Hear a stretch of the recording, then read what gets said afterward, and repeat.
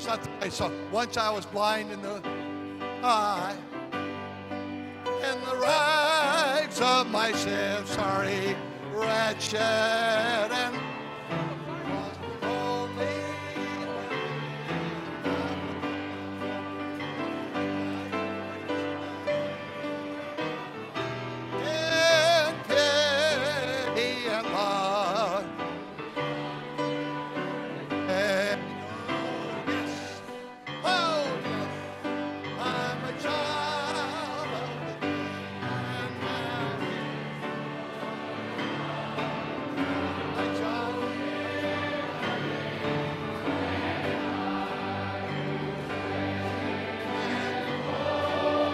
can sing, praise God, I'm a child. Now the second stanza, now sing it on the second. Now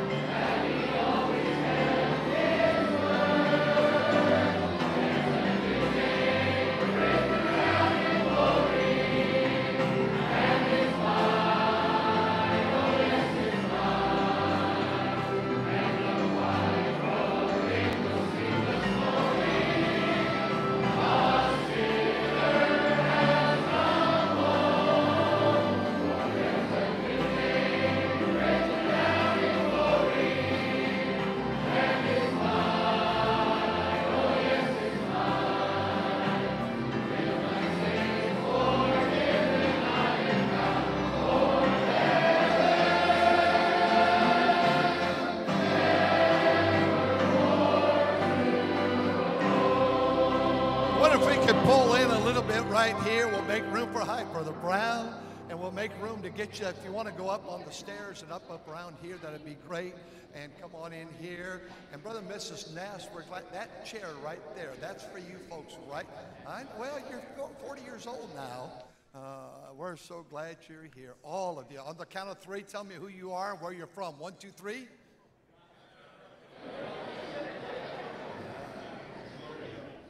Well, one more song with me, and Brother Martinez, you lead us for a while here. How about song number 3? Does everybody? This is yours to keep, so bring it tomorrow night. All right? Don't we have any more of these around? Yes. We have some. Who needs a booklet? Who needs a booklet? Right there. Pastor will get it to you. Who else needs a booklet? Who has them? Nicholas? Nicholas is our famous undertaker. He works for the mortuary here in college. Oh boy. I don't know if you want your daughter to date him. I'm not sure about that.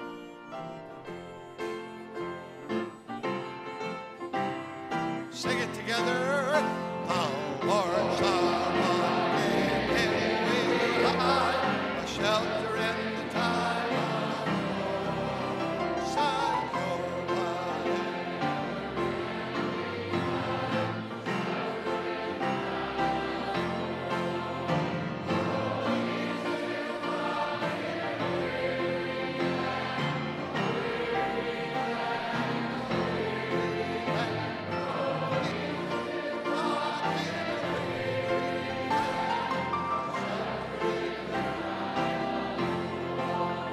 number 5, song number 5, Years. Brother Martinez, sing the first stanza. Don't rush it. We're going to come on in. Got it there? Oh, years I spent in vanity and pride, caring not and knowing not it was for me. Yes, Calvary, sing mercy, there was great pardon, there was multiplied to me. There my burden so found liberty. Calvary, oh, the love that to salvation, and oh, the grace. Oh, yes.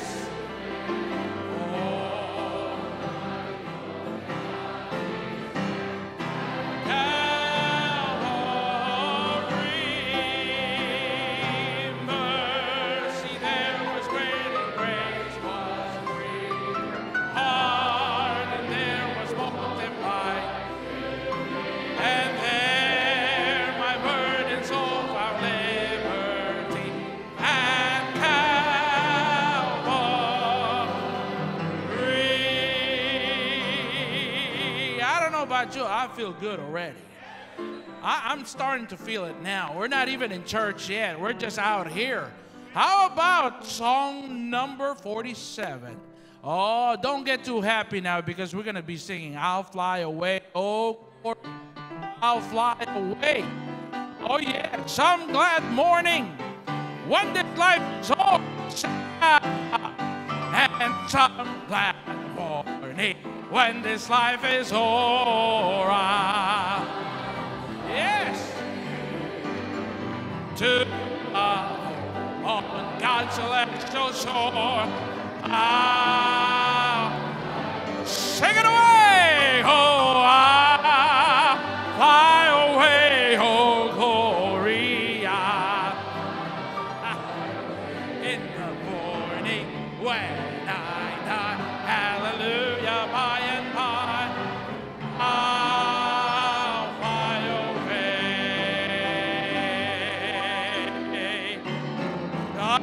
A few more weary days and then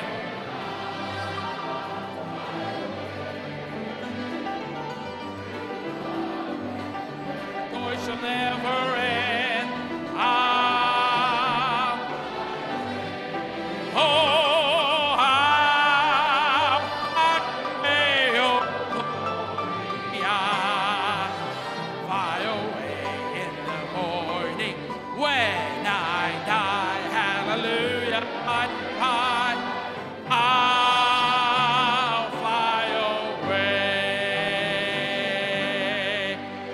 The day is going to be. How many of you have loved ones in heaven already?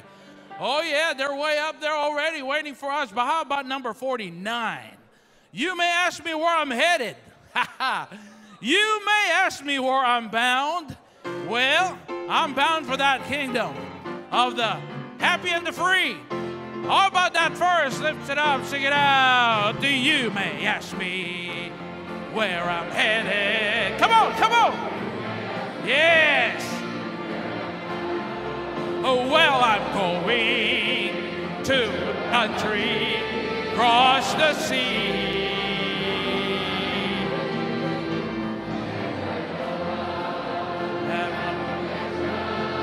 And I know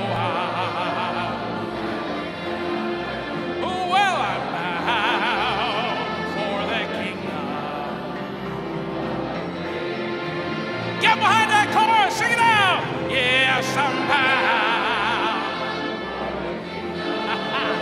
of the blessed and the free. And my Jesus soon is coming after me.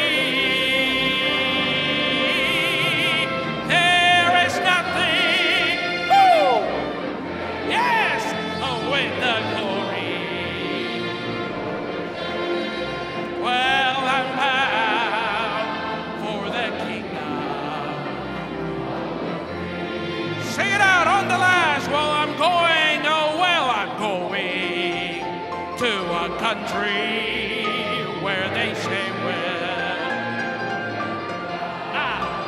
to be endless.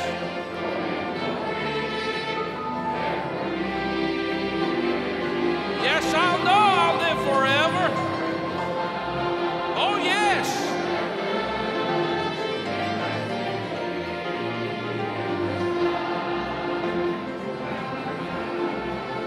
For the kingdom of the free. Set it out! Oh, well, I'm bound for the kingdom, yes, and the free. And my Jesus soon is coming after me. There is nothing to compare with the glory. Yes, I'm bound for the kingdom of the free. It's all right, say amen. We're in church now. Oh, yes. How many of you favorite song? Brother, let me see here. I'm calling around. Who, favorite song?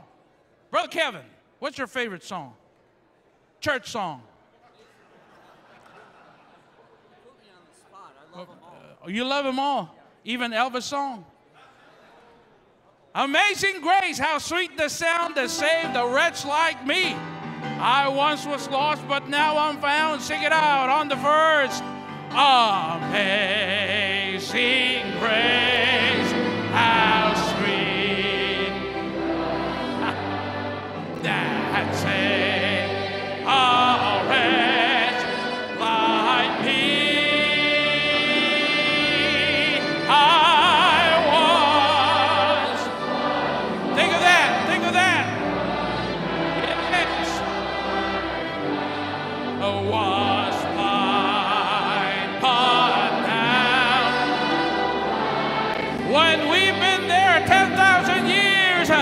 When we hit there 10,000, bright shining as the sun, big as the sun, we've known. That's your song. Yes. That when we first began, I've a hope prepared where the saints 67, Psalm 67, and I'm going to just over in the glory. Oh, yes, just over in the glory. The happy angel, just over in the glory. Oh, just over in the glory land.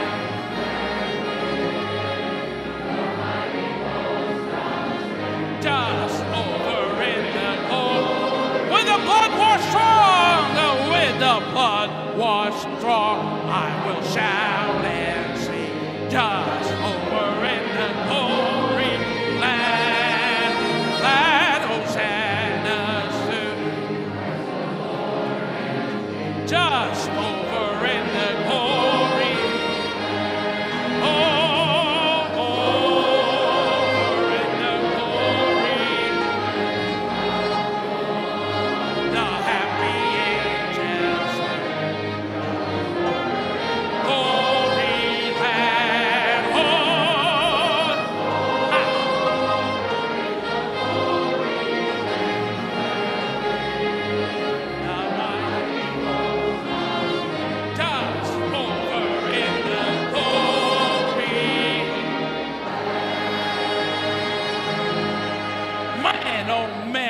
Song number 82. My goodness. We should buy a couple buses and start traveling. Amen.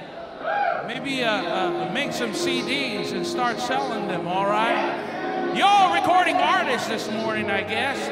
Oh, look at this. Oh, I want to see him on the first. As I journey through the land, singing as I go, pointing souls to Calvary, to the crimson flow. Many arrows pierce my soul from without, but my Lord lead me on.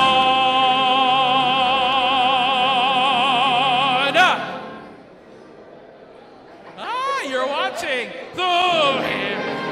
All together now, and oh, I want to see. Yes! Have at it, have at it. Sing on.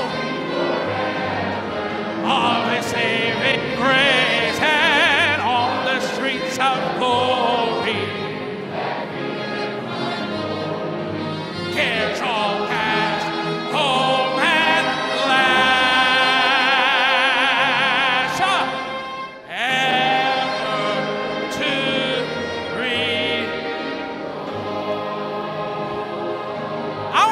Ladies, start us off on that second verse. All the ladies now say, who went before me. All right, ladies. Men, let's show them how to do it right. All the men, lift it up. Yeah.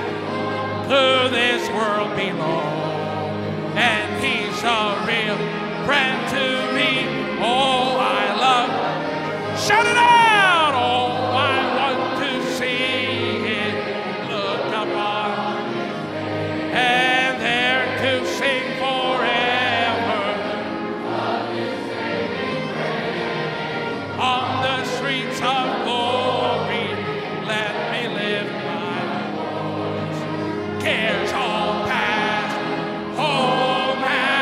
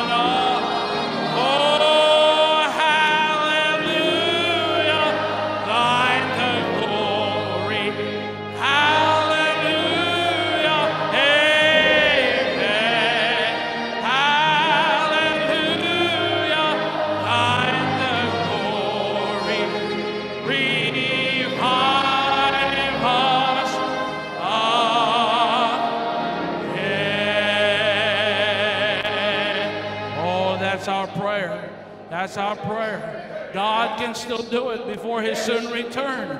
Revive us again. Fill each heart with thy love. May its soul be rekindled. Yeah.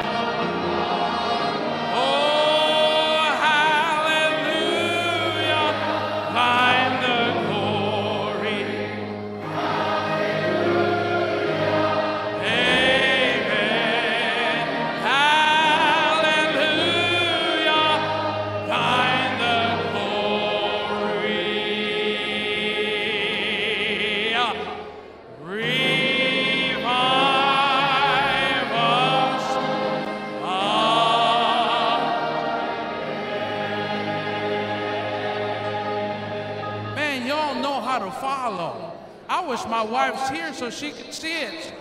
Woo! How about this? When I look around and see all the good things he's done for me. Song number 91. This is probably a song before the service, all right? Sing it from your heart. How many bless? How many bless? You're just blessed. Oh, yeah. 91, song number 91. Sing it out right here. When I look around and see the good things He has done, I know I'm unworthy of, yes, all the blessing He really gives out all my life. Here it is. To thank Him for, oh, sing on. And I've got so much to thank Him for, so much to praise. You see, oh, He has been, well, glory. Well, yes, He has brought me from. I've got so much to thank Him for. And sometimes while on His way I kneel and I stop and say, yes, for all You've given me.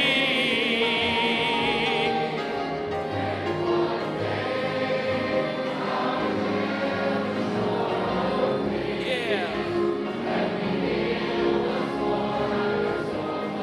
To thank Him for.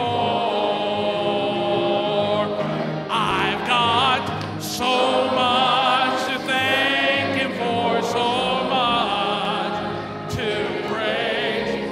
You see, oh, He's been so good to me. And when I think of what He's done and where He has brought me from, I've got so much to thank Him for. Last chorus, a cappella. I've got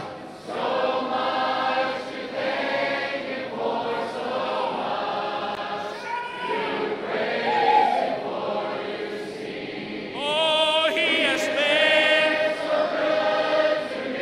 Take it away, yes. And when I think of what and where He has brought me from, I've much to thank Him for. Thank You, Lord, for saving my soul. Sing it. Thank You for making me whole. Oh, thank You for giving to me Thy great salvation, so great.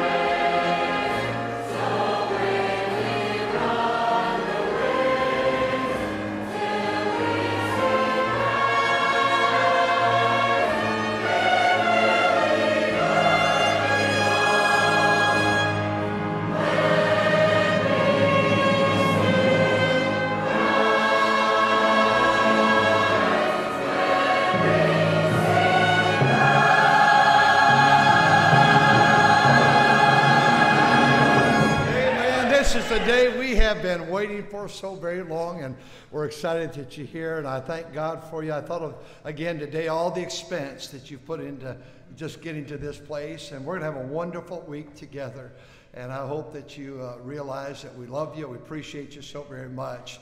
I want to remind you something I heard at a conference about 40 years ago. The preacher stood up and he said this. He said, this is like a smorgasbord.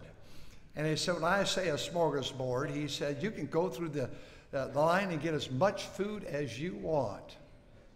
But if you see something you don't like, don't spit on it. Because somebody's coming right after you that likes that food right there. And if you've come to analyze, I can give you a lot more. Someone said to me, Brother Traver, I'll tell you about you. I said, you ought to talk to my wife. You don't know half as much as she knows about me. She could tell you a whole bunch more than you just did. And a lady came to the door back here, and she said, years ago, she said, you have beady eyes. I felt like saying you have bad breath, but I didn't. My goodness, you have beady eyes. Can you believe that? Our church knows this. I've told them. Right before pastor's conference, about 4 or 5 years ago, I was riding my bicycle and went down a hill and went over the top of the handlebars, broke some ribs, and smashed my face up and had stitches up here above my eye. And then the next year at Christmas, I did it on a little scooter in the street, went up in the air and came back down and did this eye. And a lady from North Carolina, you North Carolina folks, she said this. She said at the door, how you doing, Brother Traver? And I said, are you looking for the scars? And she said, I am. I said, they're right here and here. I thought that was the end of it, but no, not with this dear lady. She said, you know what? They did a good job. It blends in with the other lines as well. And then she caught herself there. We're so glad you're here. Page 25. Let's stand together, sing with Brother Martinez. Get your vocal cords up and ready to go. Page number 25. Oh, yes. Turn it up, God's people. It's the place where you can sing as loud as you can and nobody's going to stop you. On the verse, lift it up, sing it out. Come on. Sing on. Sing.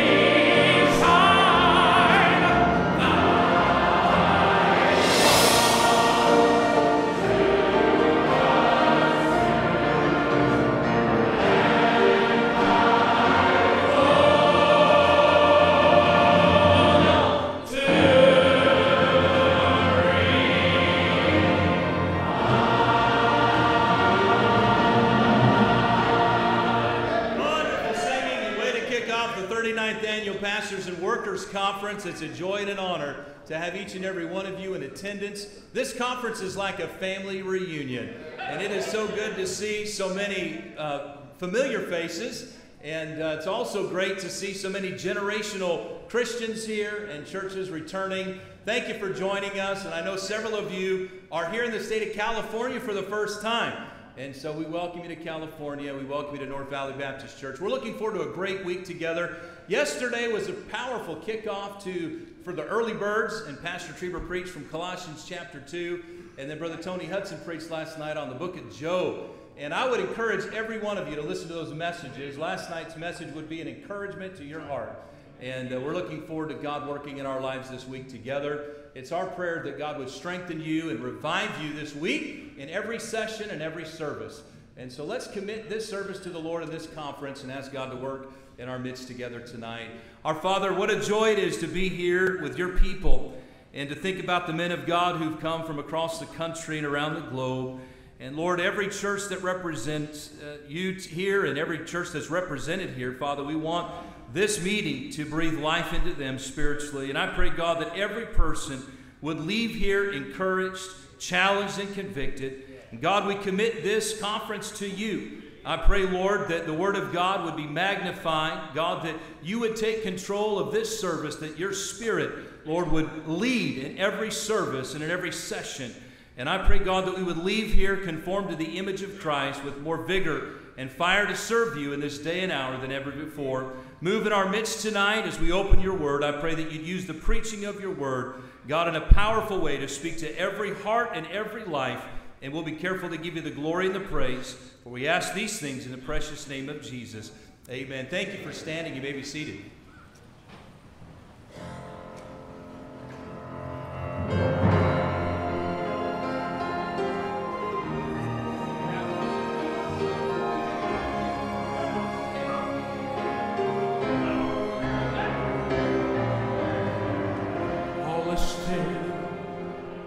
Heaven is silent as a mighty judge ascends the throne.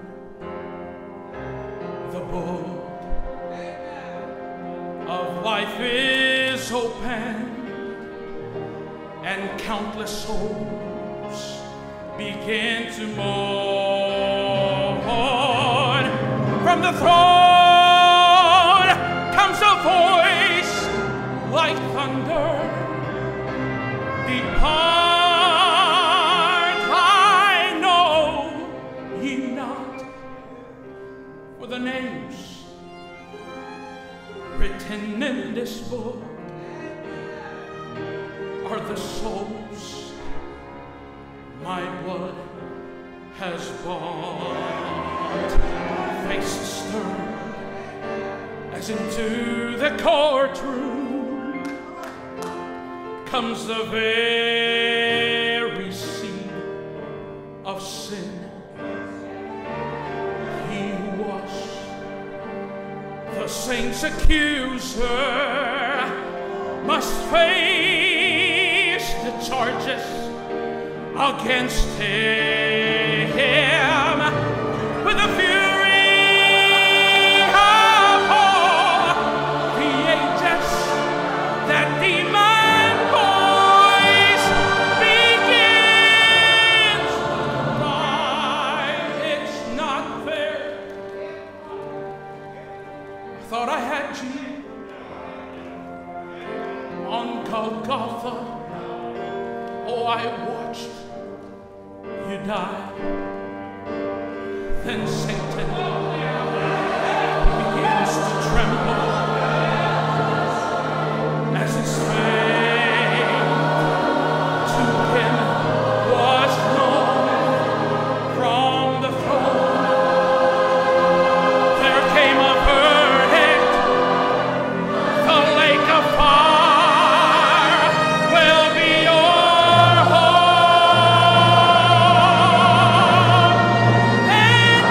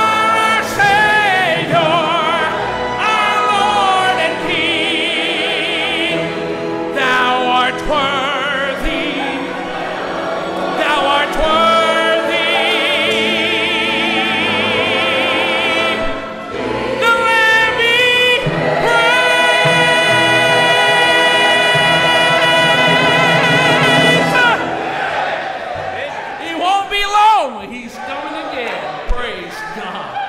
How about 267, please? When I think of all my faults and all my failures. Excuse me. Praise God. Hallelujah. Amen. Sing that verse. When I think of all my faults. Yes.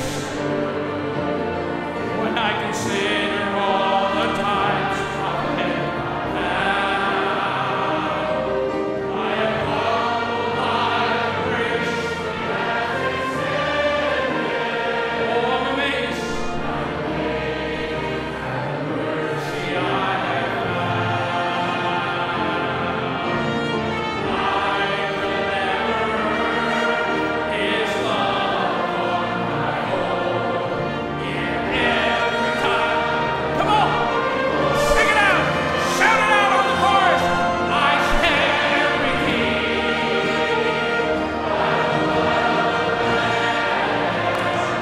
I stand redeemed. Before the great I am. When I look at me, He sees the nail-scarred hand that brought my liberty. I stand redeemed. Even at my best,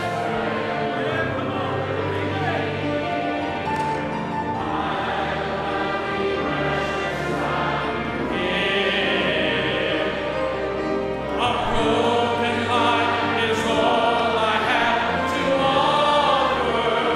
Look at this. And yet,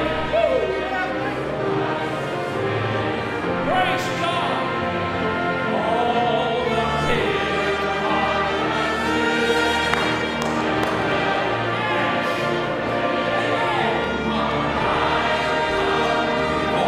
Him sing it out on the chorus. I stand redeemed by the blood of the Lamb. Oh, I stand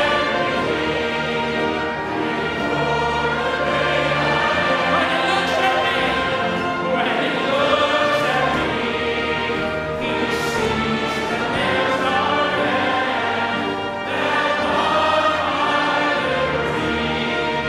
I stand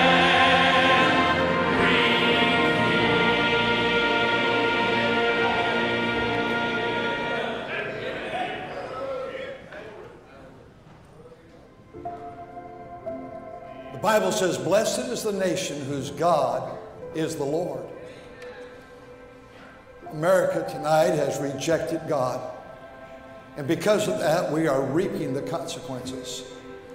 There's hopelessness everywhere you look. Depression, discouragement, sadness. Think of the drug addiction that we find even on the streets of our city, people living in gutters, people that are laying on the sidewalks, needles. Think of crime, breaking of windows and destroying property. There's disrespect for authority. Our police are considered the enemies. America's debt is out of control. Our legal system, our judges, the politics, the invasion of illegal immigrants. When we think of all that's happening, it's very obvious we're in trouble. So America looks for answers. Where do we go? Well, we go to Hollywood. Well, those are many empty people. And maybe we can find happiness in our stadiums, but we go away empty. The malls are filled, especially with young people looking for something in life. And our social media, it is out of control. And everyone, it seems like, is on some type of device, but not in the present, talking to others. The self-life is in. We're a selfie society. But all this only adds to our destruction. In order to discover why we have these problems, we need to look at the root. What is the root? It's very obvious. The root is the rejection of God. We have determined in this country that we don't need God. And I lay the fault of the condition of our country at the feet of pastors. Pastors like me and pastors like you and God's people And I love God's people. They're absolutely the best. But if we're not careful, we become so casual with God. In Jeremiah 8:9, the Word of God says they've rejected the word of the Lord. The Bible says in Hosea 4, hear the word of the Lord, ye children of Israel. The Lord hath a controversy with the land, because there's no truth or mercy or knowledge of God in the land. By swearing and lying and killing and stealing and committing adultery, they break out. Blood toucheth blood. My people are destroyed for lack of knowledge. Because thou hast rejected knowledge, I will also reject thee. Thou shalt be no priest to me, seeing that thou hast forgotten the law of thy God. I will also forget thy children. Our children are going to reap the consequences of our carnality. America today has over 380,000 churches. And yet the vast majority of those churches are dark. On Sunday night, they're closed. How in the world do we spend millions of dollars on buildings and properties, and then we close them all week long? One and done. I did my 1 hour with God Sunday morning. So we don't need Sunday school anymore. We just do our 1 hour. And to make it convenient for people so you have the weekend, we'll give you a Saturday night service. Or now, the big event is a Friday night service, and I've even seen Thursday night services. So you people don't have to do all this God stuff. My Bible says it's so much the more. Not forsaking the assembly of ourselves again. So much the more as you see the day approaching. I wonder what it must look like to God on a Sunday night when buildings are dark, when He's the light of the world. The majority of our churches have a social gospel, a diverse gospel. Prayer meetings have ceased. Getting the gospel out door to door, it's just sharing with people at the most, or giving an invitation. But what about the gospel? Well, what about the great hymns of the faith? Or what about the songs about the blood and about Calvary? We have replaced now in our churches dignity for casual. We want to relate to the society. We want to relate to the community. And so we dress cool and hip. A lot of times the blue jeans and the sport coat and the t-shirt and the tennis shoes. I can't see a high priest dressing that way. I can't see a man of God dressing that way. What's the hope we have? If my people. That begins with preachers, which are called by my name, shall humble themselves and pray and seek my face and turn from their wicked way. God's people, God's men, so the hope. For righteousness exalteth a nation, but sin is a reproach to any people. Tonight, I plead with you. We talk about revival, but it must begin here. The songwriter said, do you really want revival? Do you really want God's power? Do you really want His Spirit to control your life, my life this hour? Or repent and turn to Jesus. Do it now without delay. Do you really want revival? Are you willing? Am I willing to obey? Are you willing to obey?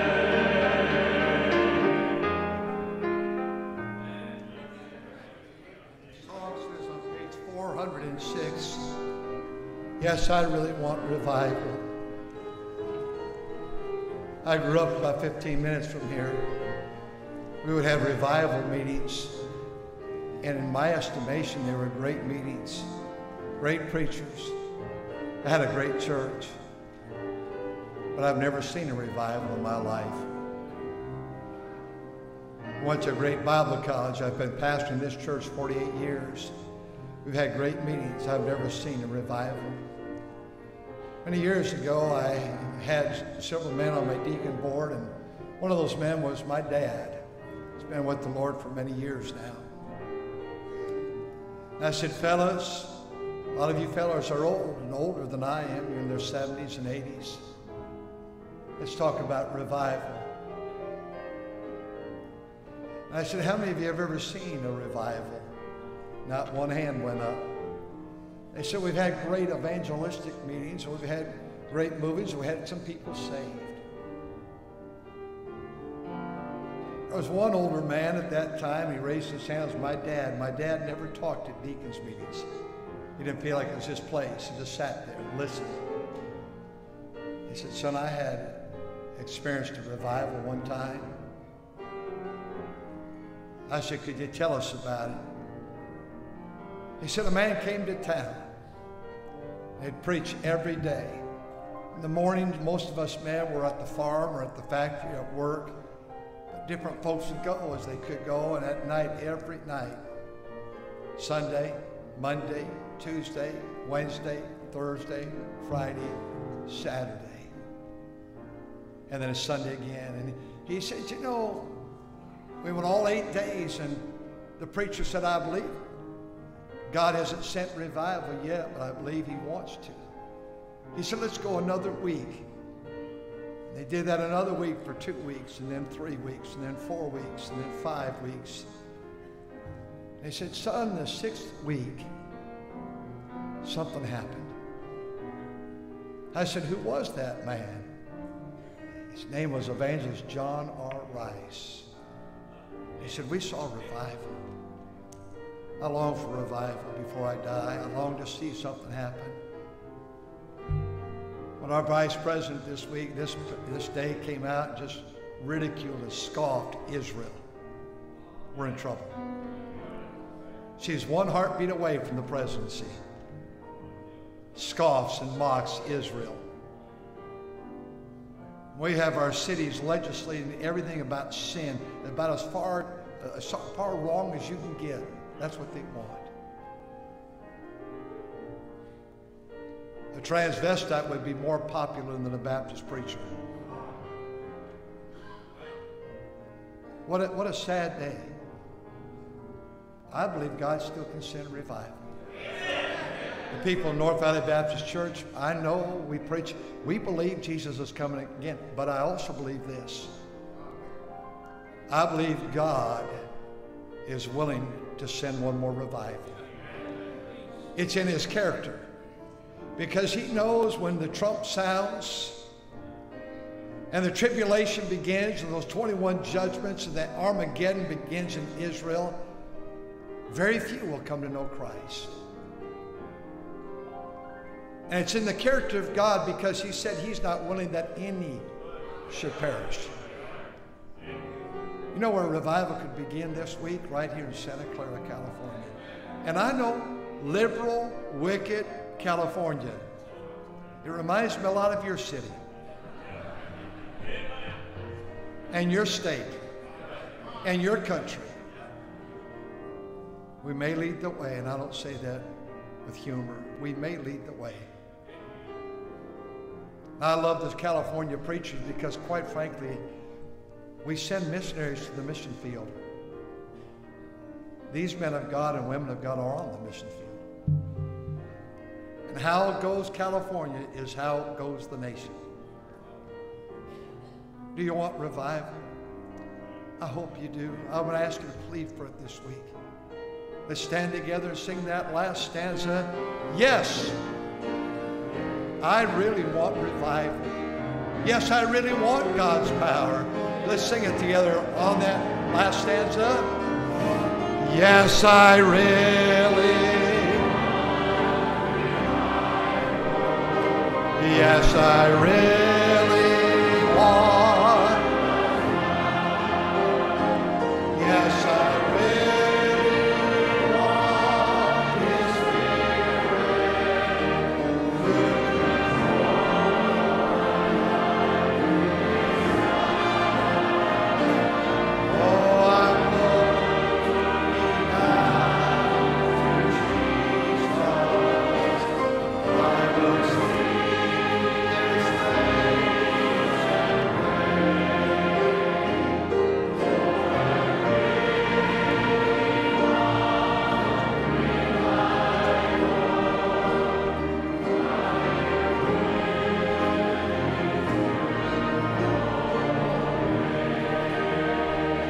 I'll ask Brother Hudson to lead us in prayer for a revival tonight. I mean, sometimes my wife and I talk, we get tired sometimes of hearing everybody wants revival. Well, let's just have it. Amen. And quite frankly, I don't know how badly you need it. I get weary with me. I need revival.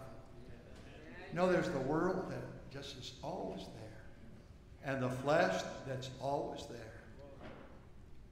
My own self, always there. And God wants to speak to me and deal with me. Brother Tony, your dad preached the first meeting here 39 years ago. Brother Tom Apusin, he's on the platform somewhere, he's right here, I think, got saved that day. He's been on our staff.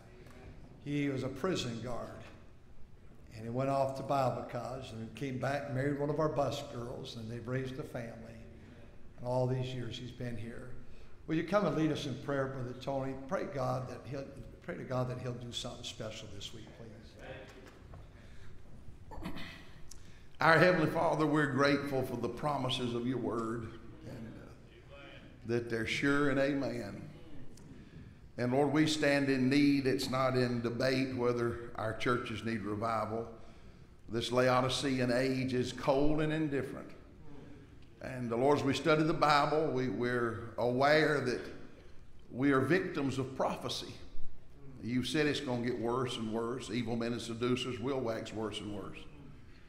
But Lord, help us not to be victimized by the prophecy. I pray tonight for every church represented here, churches in the country, churches on Main Street, churches in the foreign soil, churches well known and churches that are hid away. I pray tonight you'd stir the pastors that are here.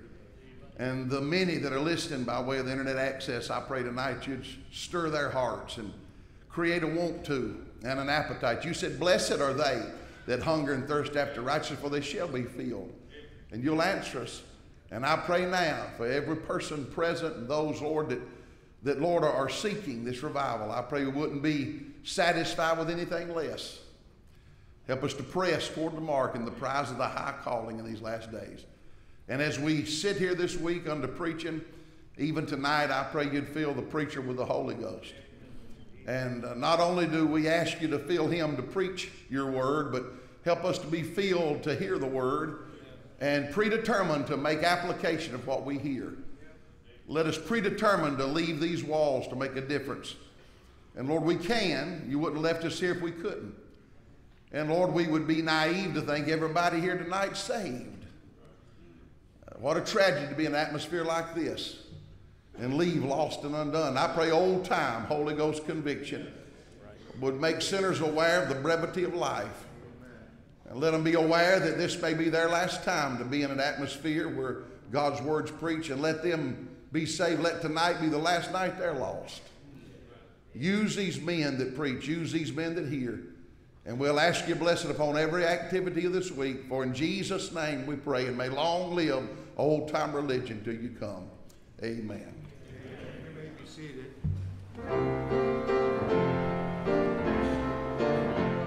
Sing on.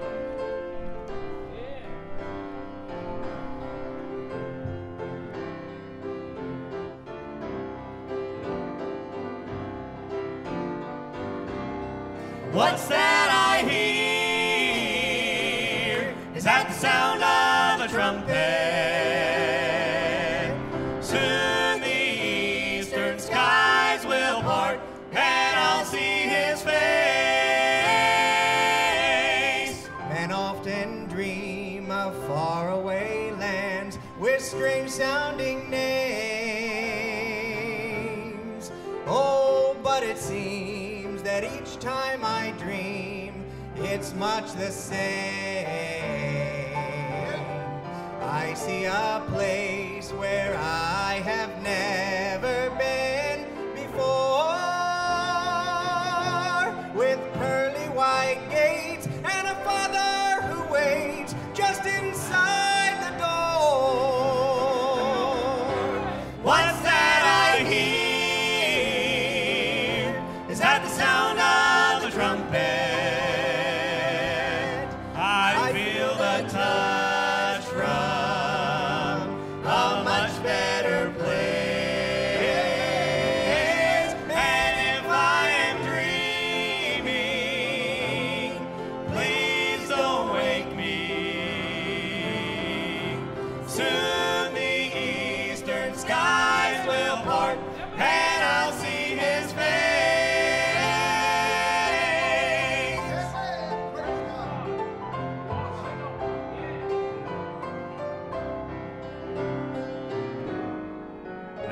this old world has lost its charm.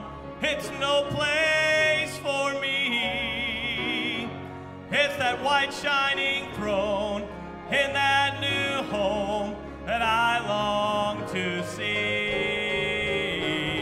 So I'll spend my days in much the same way.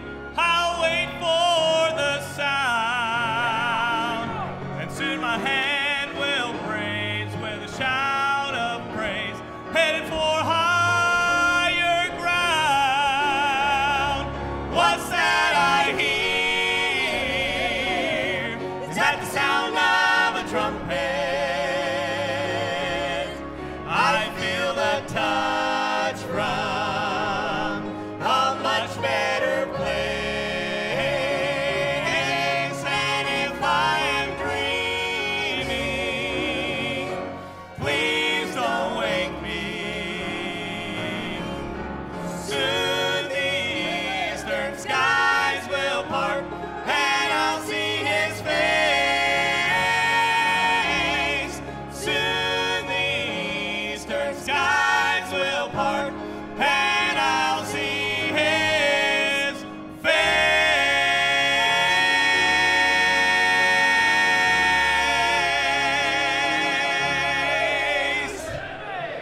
God. Yes.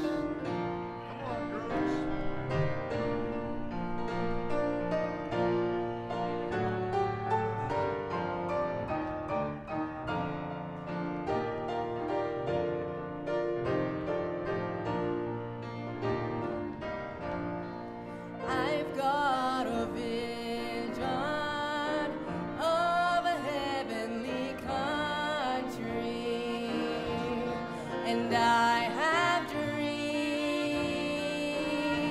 of its beauty so rare. I'm anticipating all the joy that's awaiting, and I'll rejoice to meet my sweet Jesus there. I'm on my way home. I'm waiting to be called away. It won't be long till that homecoming day. There forever with Jesus I will be, and I will live eternally. I'm on my way home. I'm on my way home.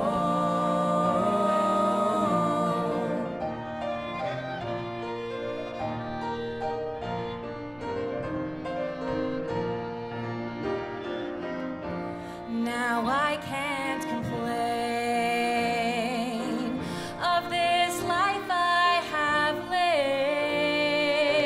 lived, for the good Lord has blessed me with an abundance of grace, and one day I'll reside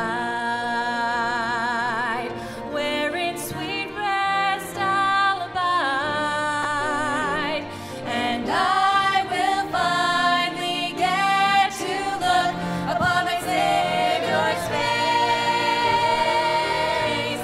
I'm on my way home. I'm waiting to be called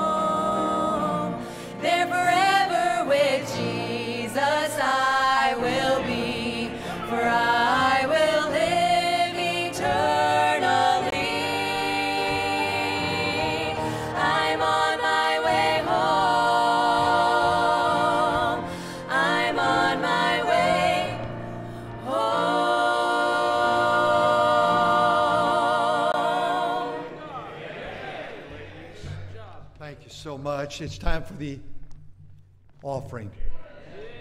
The happy time right now. And to our people, I want to just challenge you again, as I said yesterday. I'm really looking for about 40 people to throw in an extra $500 this week, and 25 to throw in 1,000, and many below that, and some I've been praying for 10,000. A conference like this is so very expensive, and the delegates have paid, and so we realize that there's tuition, but it's going to go way beyond that. I think you'll see it this week. And so if our people especially could do something. You know, I got a letter in the mail Saturday right here, and Brother Kavanaugh from Northwest Bible Baptist Church in Chicago area, Elgin, and he wrote me just the nicest letter. He had a great delegation here last year.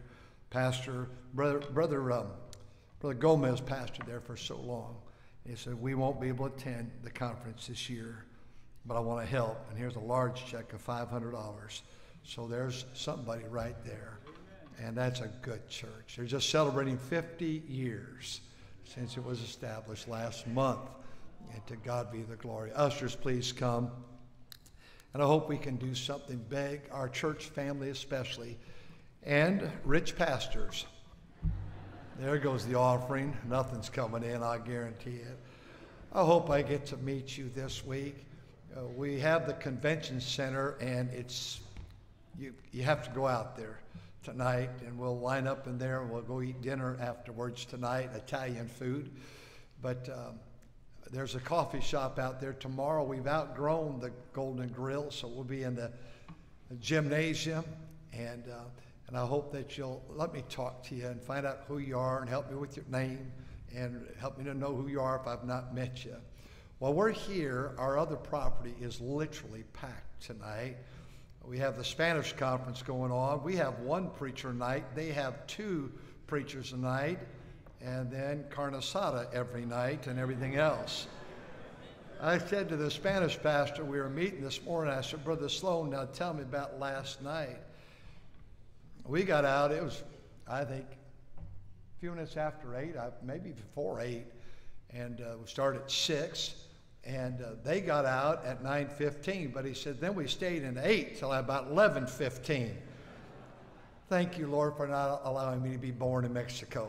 I love preaching, but I don't know if I love it that much. I mean, come on, can overdo some things too. And so they're having their meeting tonight. Had a great meeting. They had many saved and baptized yesterday, and to God be the glory. Well, Brother Fanera, come and lead us in prayer for a good offering this week, and tonight we begin it, please.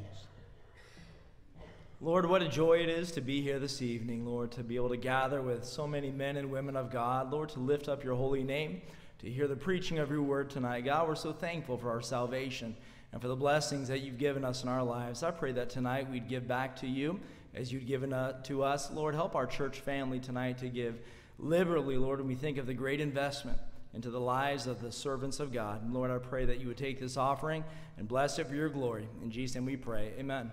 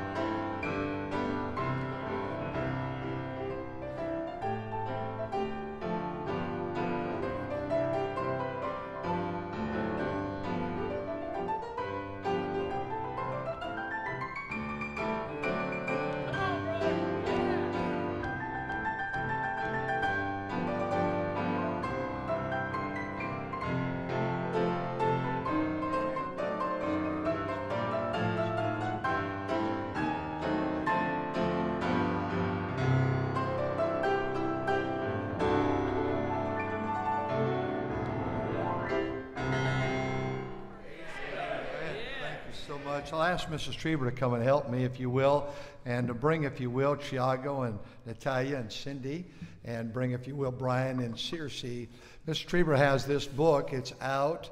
It's 2 books. One is one from years ago when our kids were young in our home, when we were raising them. It has some pictures when they were young kids. All 3 of our kids are now grown. We have 14 grandkids. They're all in the ministry.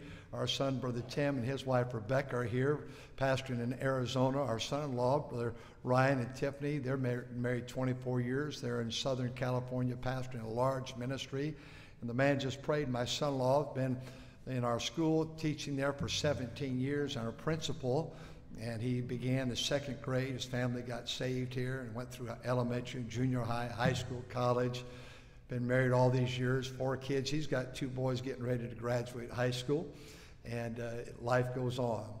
Well, this book is sold out, and so Brother Reimers, who's the head of publications here, he said, I want you to add some chapters. She's added 3 or 4, and I've read them.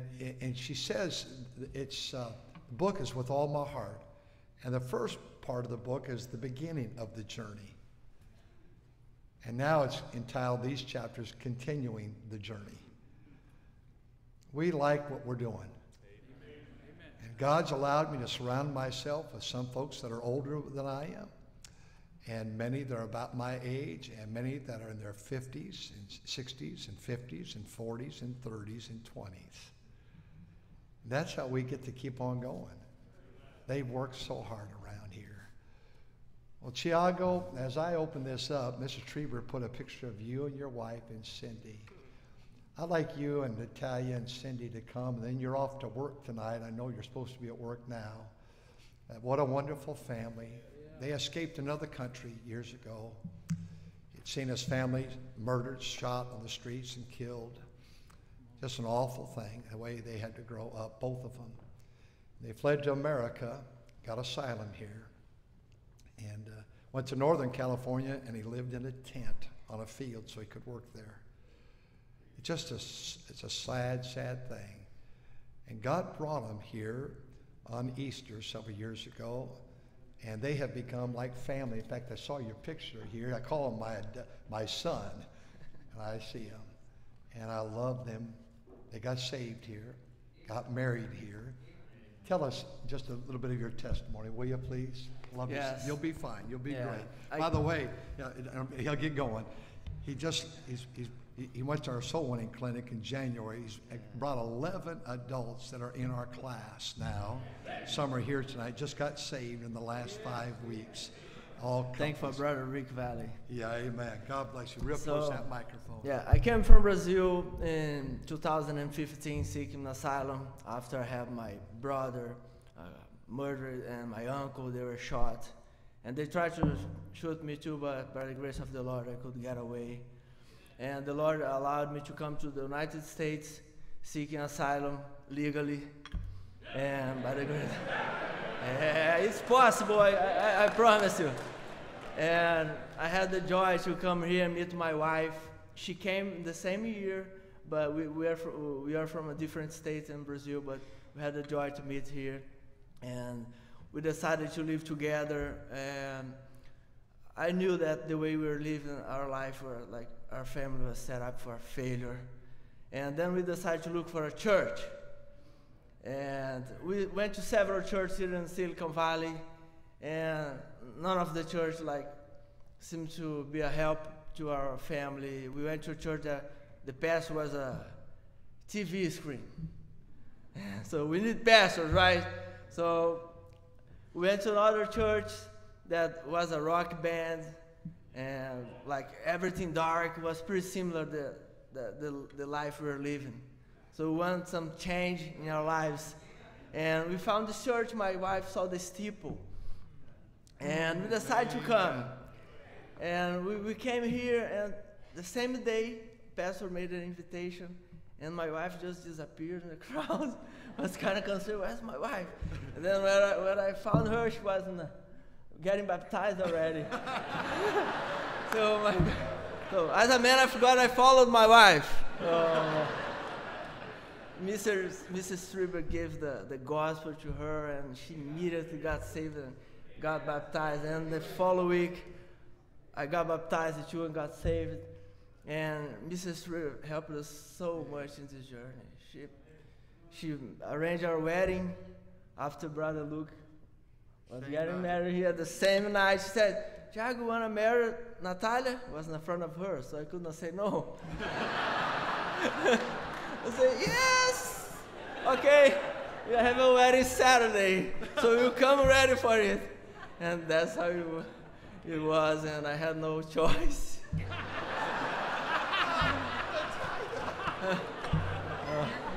I can't lie here. But it was a great choice. Sorry. You're going deeper, brother. And then since then, Mrs. Strieber invested so much in our lives. And we named our daughter after Mrs. Strieber. She called Cindy Alves. We named us after Mrs. Strieber, like Cindie.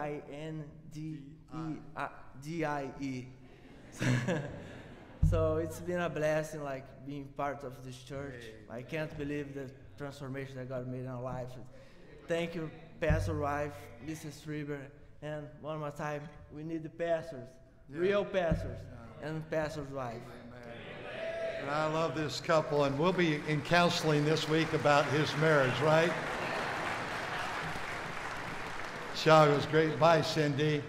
Cindy spelled the same way, and just, the thing about it is Miss Strieber invested in our kids a lot, and still does. She invests literally every day still in that couple. It's been about 6 years, I think, for them now. Text them, checks on them. What do you need? How can we help? God brought Brian and Circe to us. Can you come on up here? They've been here less than a year. Just an amazing as they walked in this place and what God's done in their life. I'll let you tell the story, if you will, please. Go ahead. Hello, everyone. I'm Brian Betke. This is my wife, Circe. And we were playing tennis over in the tennis courts over there about 9 months ago. And we found this church. But the crazy thing is our story is wild, and I'll give you just a brief synopsis. I'm 5 years sober from alcohol, and yes, thank you. And but I grew up. I was adopted, and I grew up in a loving home. I was saved at a young age, and through my high school years, and they were great. And Brother Hudson, I don't think I ever saw my parents sin either until I made them because of my actions. But that's the truth. I really didn't. I grew up in a great home, and I ruined a lot of relationships through alcohol. But I went to Cedarville University in Ohio. It's a Baptist college for a short while because the music industry was calling my name. And so I told my parents, "Hey, I'm gonna be the rock star." And they were like, "Right." And so I ended up quitting, but I was presented with a record deal, and it was great for a while. And God provided me everything I needed, except I didn't feel like I needed Him.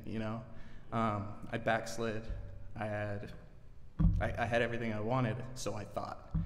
So I feel that void with alcohol, and I met the wrong girl. I married the wrong girl super young, and it was really dumb, and my parents didn't approve of that. And so long story short is I just filled that void with drinking, and even though I was saved, I never lost my faith, even though I was a wreck, but I still believed, and I still told people, and it was just me personally that was having my own struggles.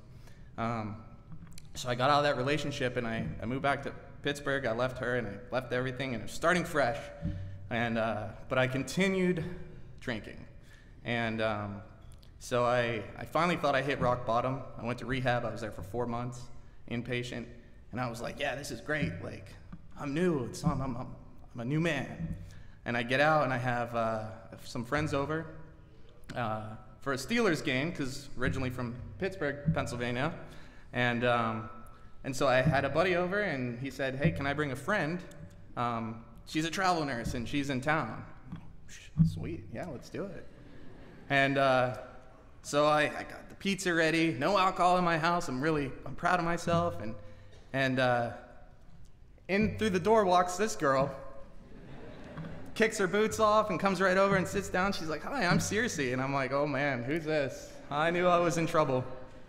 But sorry. I told her, I said, hey, if I embarrass you. But so at this time I still wasn't drinking, but I couldn't keep it. I couldn't keep it sober. Circe doesn't drink, doesn't do anything bad, in my eyes. And but I relapsed that year, and that year was a wild year. And she stayed by my side for some reason. Don't know why, but I'm a lucky man. And she begged me to go back to rehab, begged me to go to the hospital. I didn't until it was almost too late.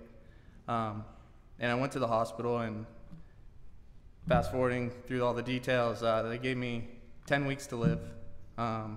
Kidney transplant list, liver transplant list. As yellow as the sun, these pews. And I was dying. And Circe and I were together, but at the time Circe wasn't saved. And my parents, again, didn't agree with our relationship, but that's okay. And I loved who I loved. And but God used both of us. And in the sense of that, I had a team of 20 doctors trying to keep me alive, and they were at the point of gonna give me end-of-life care done. But God put inside of Circe to put a drain in my gallbladder, and that night, that wasn't on their radar, so it came out of almost nowhere. But Circe made the call, and that's what saved my life that night. And so I was discharged. I wasn't. It took a long time to get better. I'll just fast forward. And then I was finally discharged, but wasn't out of the woods yet. I was on dialysis. When I was in the hospital, I was on every tube, every pump known to man. Knocked out. I was out for like, I don't know how many months, 5 months, something like that. But 260 pounds down to 120. I was like a skeleton. And but yeah, I was discharged after I finally learned to walk again and everything, but I wasn't out of the woods. I was still yellow, still on dialysis 3 days a week. Was going to be on dialysis for the rest of my life. I went to have, I don't know if anybody's familiar with dialysis in here, but you can have a fistula surgery. And so you can be an active person on dialysis and live a fairly normal life on that. So I just faced the facts that I was going to be on dialysis, and that's that. And my doctor called me. I went and got the drafting for it done, and she said, "Are you sitting down?" And I said, "Not yet." She goes, "Well, you better." She said, "Because we just got the charting back, and you're going to be completely off of dialysis. You don't need anything." And so I had no transplants, nothing. The Lord healed me. I had doctors tell me, yes, praise God, right? I had a couple doctors tell me, we don't like to bring religion or God into any of this, but something bigger than us saved you. And so I was so thankful for that. And so after that year and putting Circe through that, she and I took a little bit of a break because I needed to prove myself that I was going to be the man I said I was going to be, because I certainly wasn't. But then I did prove myself, and she called me, or texted me. I was watching the Pirates game, and she texted me. And I almost lost my marbles. I was so excited, and so we hung out, and we got back together, and Circe is just amazing. She saved my life. And coming to this church, when we found this tennis court, because we love playing tennis, we weren't going to church. I mentioned going to church many times, and I could see it was kind of on her radar. And one day we were playing tennis, and she goes, "Why don't we try out this church?" And we just walked around the bend, and somebody from the school came and said, "Hey, you guys should come sometime. This is great." And so I think we came the following week, and we've been here ever since. And Circe's saved. She got saved at this church and baptized, and we got baptized together. And Pastor and Mrs. T, you guys have just been the most amazing people to us, and everybody at this church has been so welcoming and so loving, and just we can't thank you guys enough for everything you've done for us and your family. Everyone here is family. We love you all. Thank you so much for everything.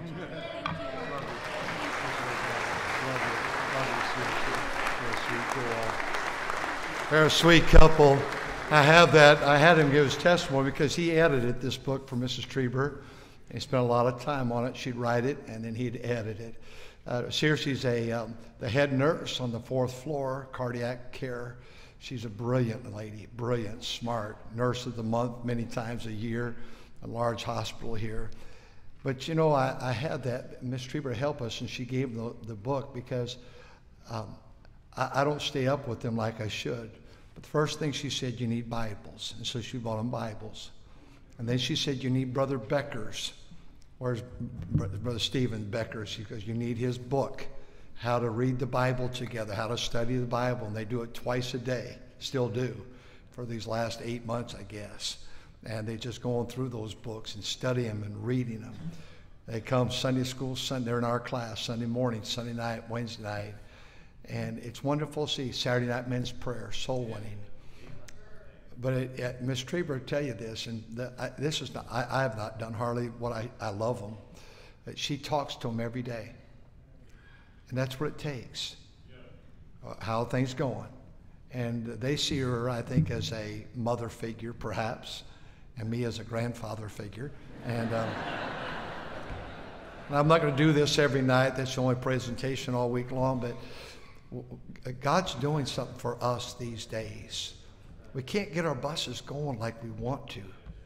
Our buses were at 800, 900. There yesterday, was it 450? I can't remember.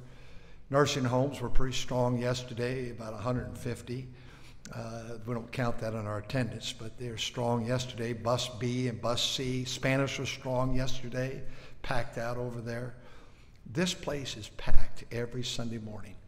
The balcony, the lower floor, visitors galore everywhere. God's doing something. We're seeing folks saved. But we're not kicking on all 8 cylinders. The offerings, you'll be happy about this, all year are down. I heard Bobby Robertson one time said, you know, you stay long enough, you'll have some years the offerings go down and some years they go up. Now our building expansion is going really strong right now, but we want the general to get strong again too. Those things happen. Sometimes the buses are down, sometimes they're up. Just stay faithful. I've taken a lot of time. We'll get to preaching momentarily. Let's stand together and sing page number 260 with Brother Martinez. Page 260. We'll get ready for preaching in just a minute. My God is real. You can put that in your heart. That's 260, and there are some things I may not know. There are some places, but I'm sure of this one thing. Look at this, that God is real, or I can sing that chorus now, and my God is real in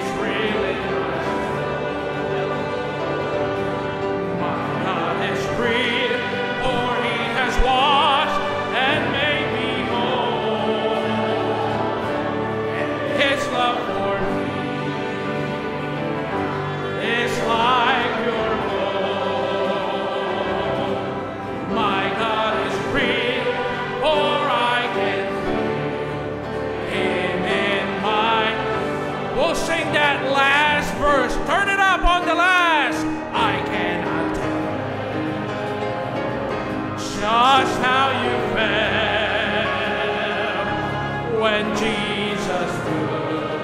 Think of that.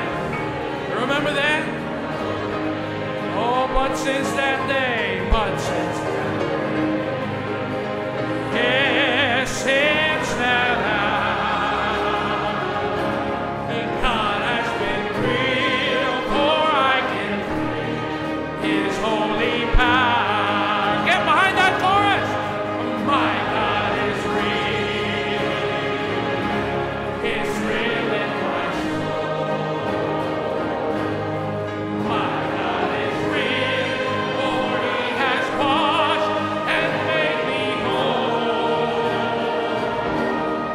His love for me is like pure gold. My God is real, for I can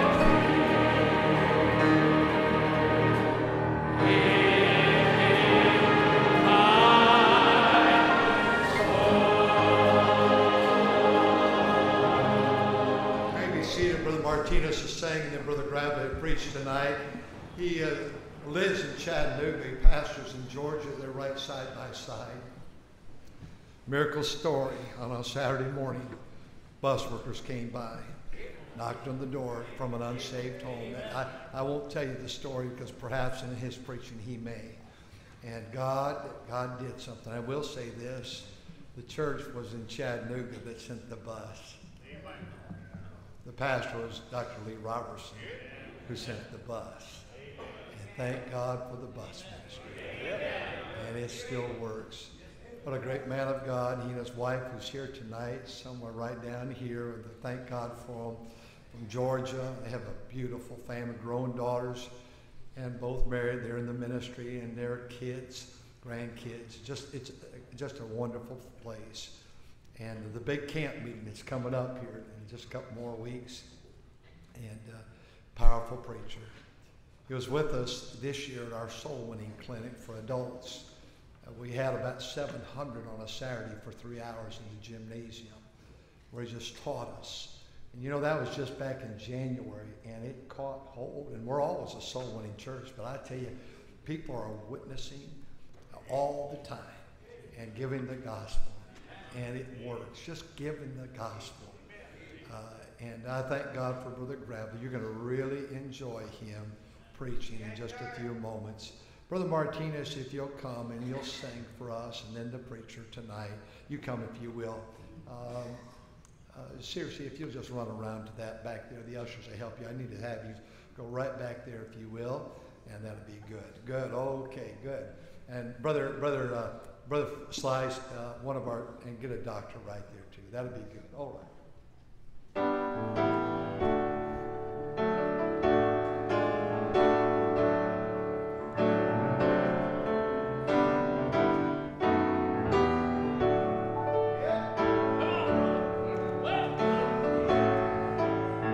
There is a name I love to hear. I love to sing its worth. It sounds like music in my ear. The sweetest name on earth. There have been names that I have loved to hear,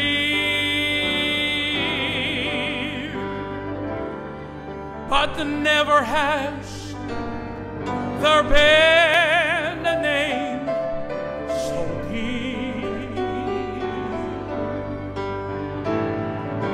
to this heart of mine as the name divine, that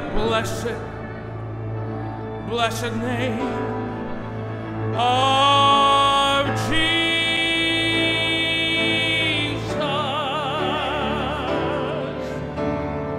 Jesus, It's the sweetest name I know. And he's just the same as his lovely name. And that's the reason why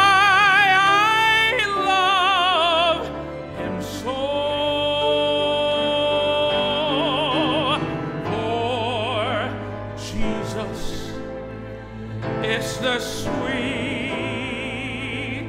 name I know. My heart is torn whenever I think of Jesus, that blessed name that kept the captives free. The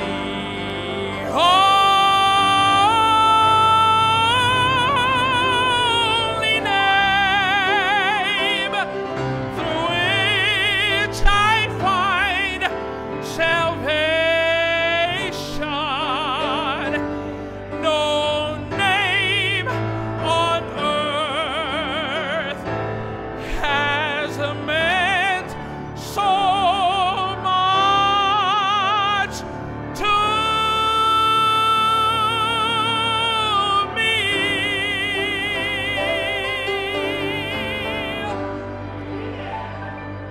We're going to finish taking care of this situation here, so let me make some announcements so all of our attention can be on preaching. I want to just tell you about a few things that I have here tonight.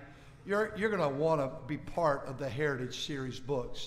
These books are so incredible, all different colors. Jonathan Edwards, and that's been out for a few years. Adoniram Judson, America's First Missionary. Your kids ought to have these. You ought to have them. You ought to read them. Sankey's stories of how he wrote these great hymns. He wrote Hold the Fort in Rockford, Illinois one day. And this is a book. It's a two-part book. The second part comes out in the summer of 2024. It's $15. This is Brother Reimers, if you'll come and tell us about it. This is one of the most incredible reads I've ever had. It's a reprint from our ministry here. It's out of print. Come and tell us about what this is. 50 Evenings with Moody is a book that documents and details the revival that D.L. Moody had in New York City. And he rented P.T. Barnum's stadium, the Hippodrome. You'll see a picture of it here in the book. And the Hippodrome was built for the circus, but God used it to send a great revival in New York City. And Moody preached 50 nights straight in that location. And these are his messages. And this is 25. The second volume will have the next 25. They're on great, great topics. I think you'll enjoy them. They're easy to read, challenging, and something that you'd enjoy to have in your library. We want you to stop by all the different booths and the shops at the convention center. But this is one item I mentioned. We also mentioned already the book from Mrs. Treber that just came out. The beginning is the old part of our lives when we, before we had children, and then the latter part. I always push this every year. This book sells, maybe one of the number one sellers. It's every page is a chapter. It's written by J.C. Penney in 1956. I am an American. Patriotism. The Golden Rule. Obedience. Respect. Work. I read it all the time.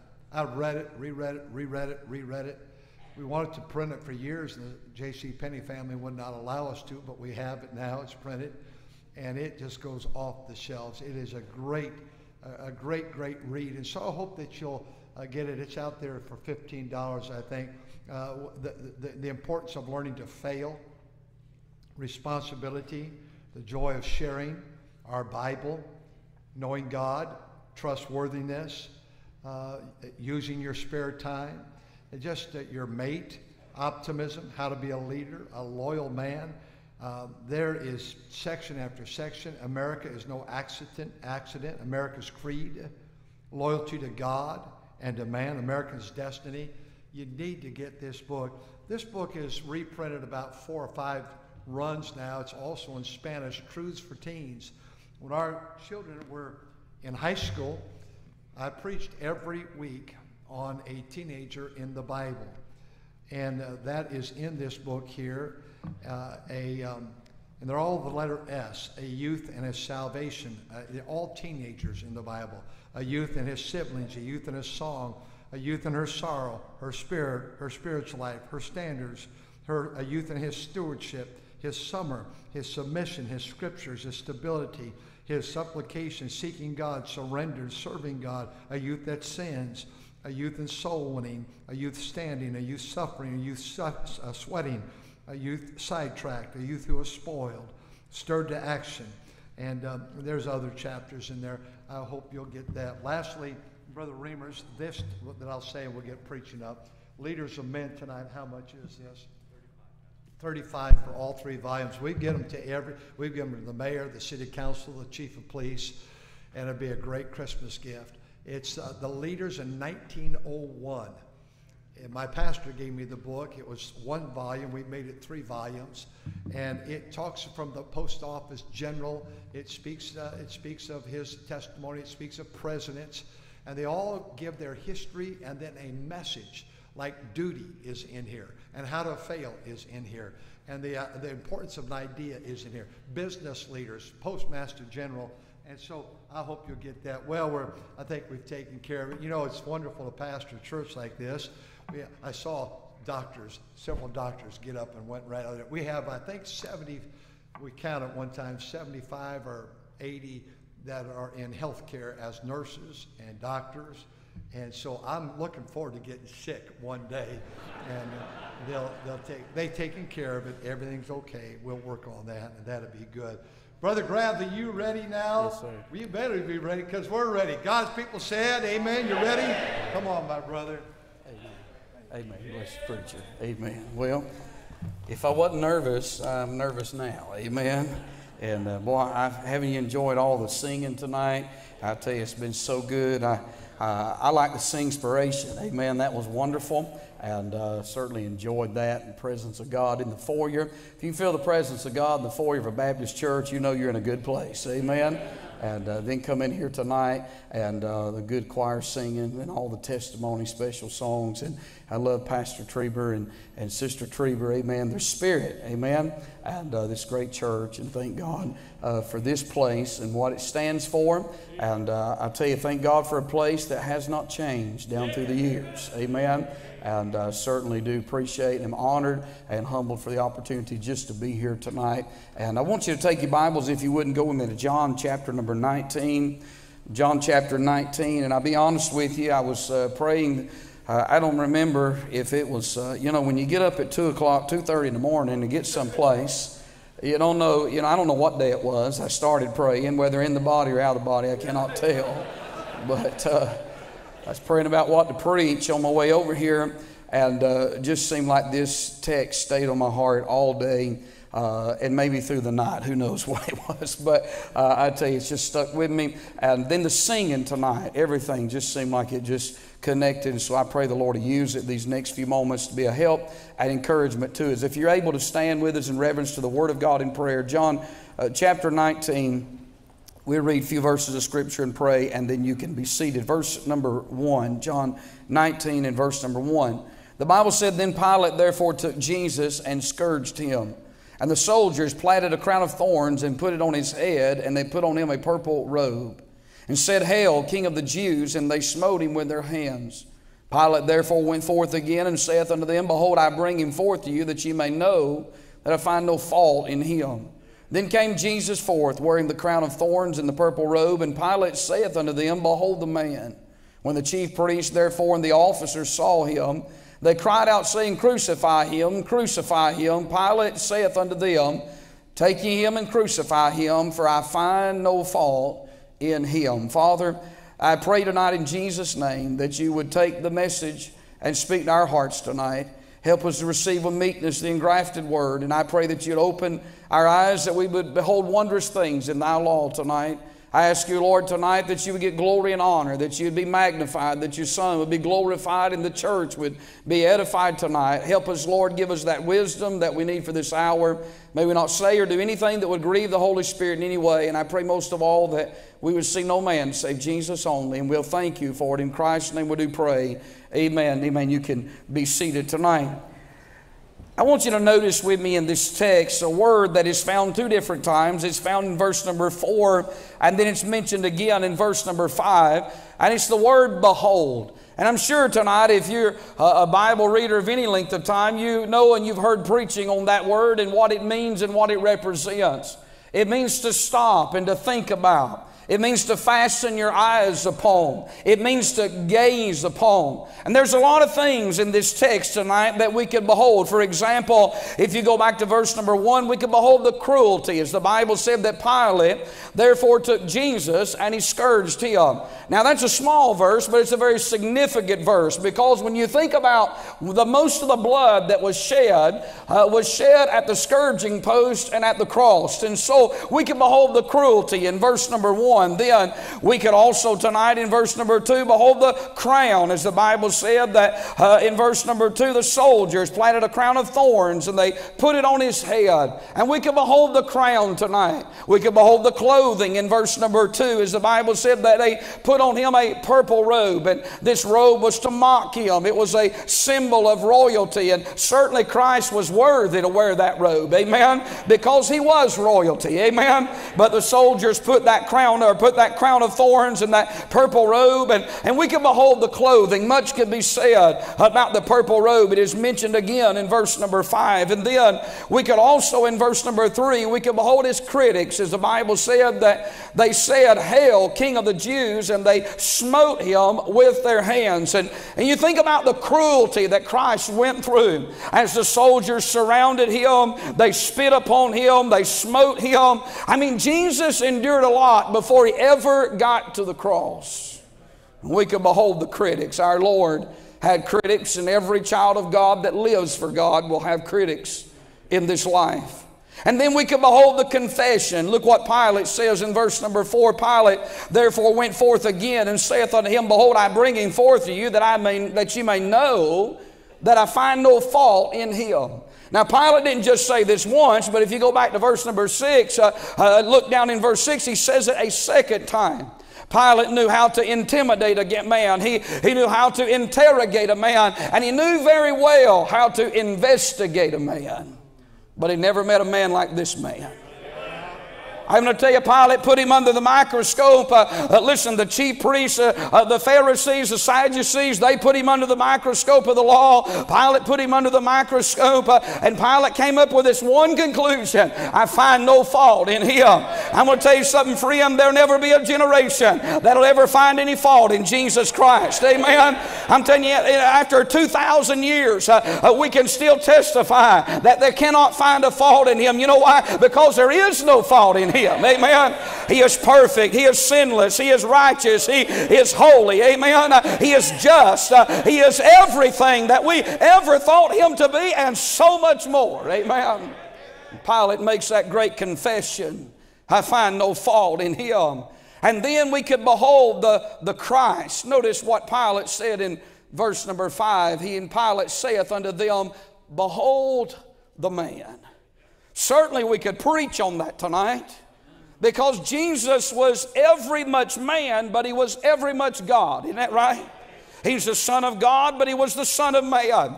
He is the incarnate Christ. Amen. He was God in the flesh, personified in the flesh. God the Father is a spirit. And the Bible said in the book of Colossians that in him, talking about Jesus, all the fullness of the Godhead dwelleth bodily. Amen.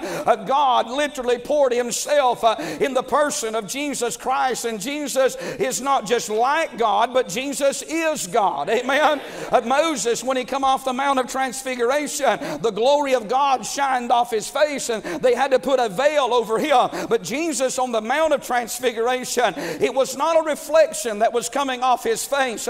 He literally prayed himself into the glory, and the image of the Father ran out of his face, and the glory of God, his humanity, gave way to his deity. Why? Because Christ is the God-man. Amen. We can behold the man tonight. You can behold him all throughout these scriptures, can't you? But tonight I want to notice one thing in particular. It's mentioned twice in this text. I want to behold the crown.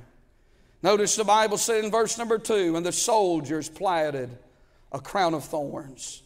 Then verse 5 said, then came Jesus forth wearing the crown of thorns.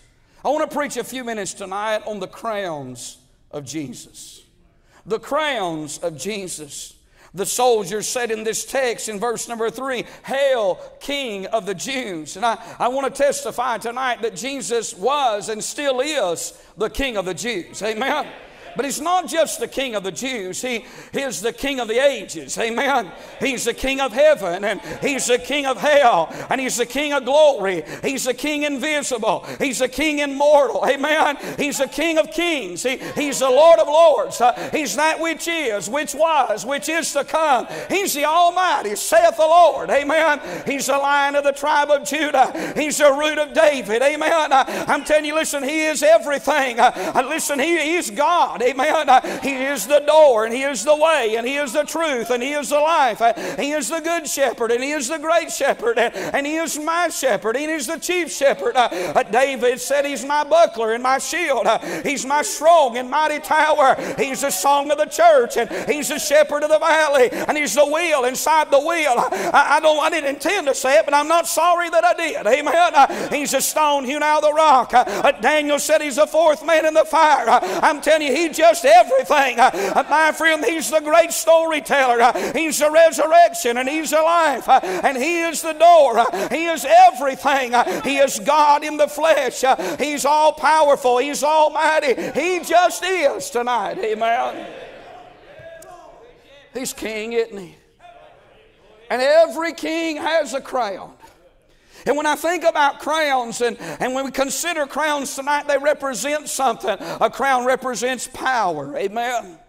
And a crown represents prestige. A crown represents, it can represent popularity, and it represents prosperity. Those that wear a crown, these things accompany those crowns.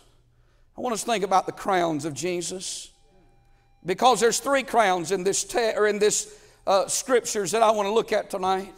And I want us to consider the first crown here in John chapter number 19. And I would call this crown tonight the crown of mockery, because this crown does not represent any of the things that the other crowns that we just mentioned represent. There is no power, there is no prestige, there is no popularity. No one is standing in line to wear the crown that Jesus is wearing in our text tonight. This crown does not represent prosperity. You say, Brother Gravley, what does it represent? This crown tonight represents sin. Amen.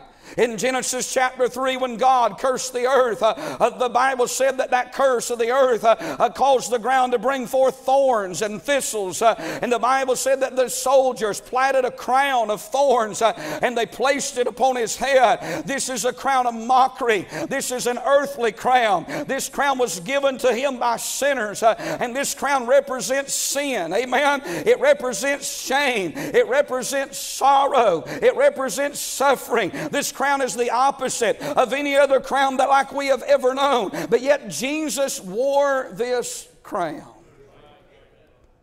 I thought about that, preacher. Jesus never did sin because he could not sin. He's wearing a crown that represents sin, but he could not sin. If he could have sinned then, that would mean that he could sin now. But he is the sinless Son of God. He was born into a world that was full of sin. He was born amongst sinners. As a child, he played with sinners. He grew up around sinners. He lived with sinners. He worked as a young man with sinners. He went to church with sinners. He preached to sinners. He healed sinners. He taught sinners. He fed sinners. He sat down with sinners. He even died amongst sinners. But the greatest thing about our Lord is that He was not a sinner. Amen. I'm telling you, Jesus Christ is sinless. Amen. And then our Lord never brought any shame to His name. This crown represents sin. It represents shame. Christ knew no sin. Christ never did anything that was shameful. This crown represents suffering. Jesus never caused anyone to suffer. He never brought suffering upon anyone. During His 33 and a half years living in this world, He didn't do anything but help people and heal people and was a blessing to people. When I think about this crown, it's almost like this crown does not fit. This is a crown of sin and suffering and shame, and it's a crown of sorrow. Jesus was known for taking away sorrow. You might say tonight, then why is Jesus wearing this crown? Because it wasn't His crown. You know whose crown this was tonight? I want to say tonight, this was my crown. And this is your crown tonight. You see, this crown represents everything that we are. This crown, my friend, represents everything that we should have endured. It should have been us tonight. You see, it was our sin. It was our shame. It was our sorrow. It was our suffering. Yet they put it on the head of our very Savior, our lovely Lord. And Jesus never took it off. He wore it all the way through the streets of Jerusalem to the brow of Calvary's hillside. He walked the Via Dolorosa every step of the way, wearing our crown. Jesus wore the crown of mockery. Amen. Took my sin, my sorrow, my suffering, my shame. The Bible says in verse number 1 that Pilate therefore took Jesus and he scourged Him. History tells us that most men died at the scourging post.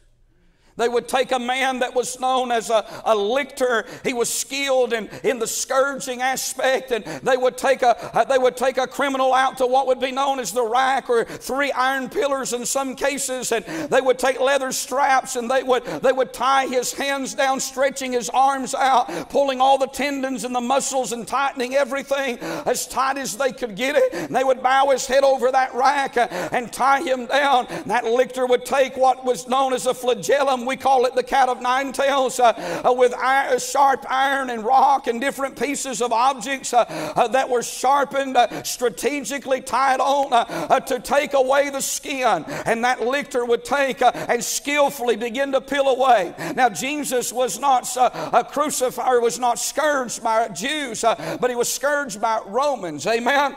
And Jews could only give 39 stripes, but Romans could give as many stripes as they wanted to. Nowhere's in the Bible does it say that Jesus received 39 stripes. In fact, we don't know how much scourging our Lord took at the post that day, but we do know the Bible says in Psalms 129 and verse number 3 that the plowers plowed long furrows in His back. Amen. What that means is that more than one man scourged Jesus. I want you to get this image in your mind for just a moment. History tells us that most men would gnaw off their tongue at the scourging post because of the agony and the pain. 90% of the blood would be lost there at the scourging post. Our Lord, they took Him and they stretched Him out. And what that lictor would do is take that flagellum, and for just the sake of argument, if he received 39 stripes, he would start on the right shoulder blade and he would work his way from the top of that shoulder down to the bottom of his rib cage, giving 13 stripes. Then he would go to the left shoulder and give 13 more stripes. And then in the middle of the back, he would work his way around the spinal column, and very strategically he would pull out the ventricles and the organs just enough to expose them so that they could be seen. I mean, this was a very gruesome sight. No wonder Peter said in 1 Peter chapter 2 and verse 24, who his own sin who his own self bare our sins in his own body on the tree, that being dead to sin, we should live unto righteousness, by whose stripes we are healed. Amen. You know what Peter does? He links the tree, Calvary, and he links the scourging post together of all the tortures that Christ went through. When you think about the scourging and you think about the cross, Jesus went through all of this for you. He went through all of this for me. And all the while, guess what? He's wearing that crown of sin, that crown of sorrow, that crown of suffering, that crown of shame. Our Lord is wearing that crown. He wore it all the way. In fact, hanging on the cross, naked before all the world to see, with not a stitch of clothing on his body, the shame that he bore at Calvary. And the only thing he wore while he hung on the cross was this crown. A past crown, an earthly crown, a crown that was given to him by sinners. Go with me to Hebrews chapter number 2 for just a moment. I want to read one verse, a great verse. I like the way this verse opens up. Hebrews 2 in verse number 9 says, but we see Jesus. You know, it's going to be a great day when we see Jesus. What rapture don't, or what revival don't fix down here, rapture is going to take care of up there. And I do believe we're going to see Jesus. And the Bible says here, but we see Jesus. I want you to notice a second crown here. And I want you to see Jesus in this text. I call this the crown of majesty. The Bible says, but we see Jesus. Notice his humanity. His name, Jesus, that's his earthly name. Speaking of his humanity, notice his humility. He was made a little lower than the angels. Notice his hurt for the suffering of death, and then his honor. He was crowned with glory and honor. Look at his help that he, by the grace of God, I want to stop and say this. If the grace of God is real enough for Christ at Calvary, the grace of God will be real enough for you and I, for whatever we face in this life. Amen. And then we see his heroism, as the Bible said that he tasted death for every man. Now think about this second crown here. The Bible said, but we see Jesus, who was made a little lower than the angels for the suffering of death, crowned with glory and honor. That first crown is a past crown. He'll never wear that crown again. And because he wore that crown, we'll never wear that crown.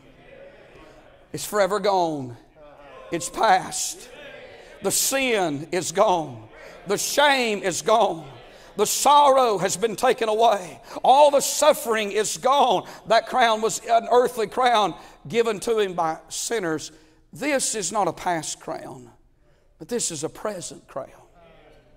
And this is not an earthly crown, but thank God it's an eternal crown. This is not a crown given to him by sinners, but somebody else gave him this crown. No sinner was worthy to crown him in verse number 9. No angel was worthy to crown him in verse number 9.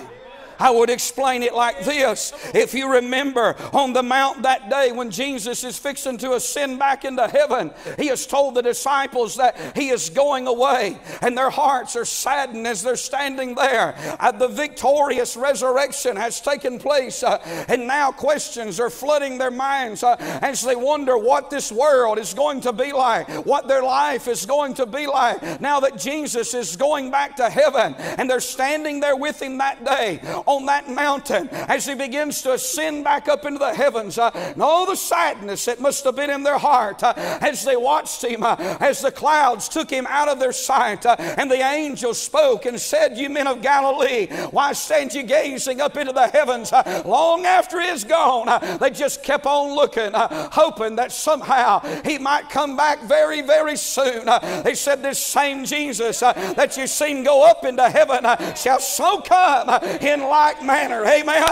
I'm going to tell you, just any day now, our Lord is coming, friend. The clouds are going to roll back like a scroll, and the sky's going to surrender to the Shekinah glory of another world, and Jesus is coming again. Hallelujah.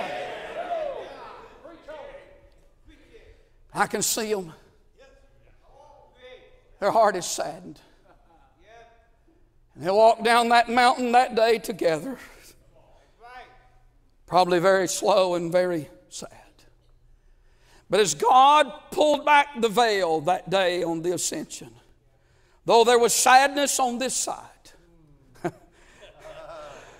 there was anticipation like never before in eternity on the other side.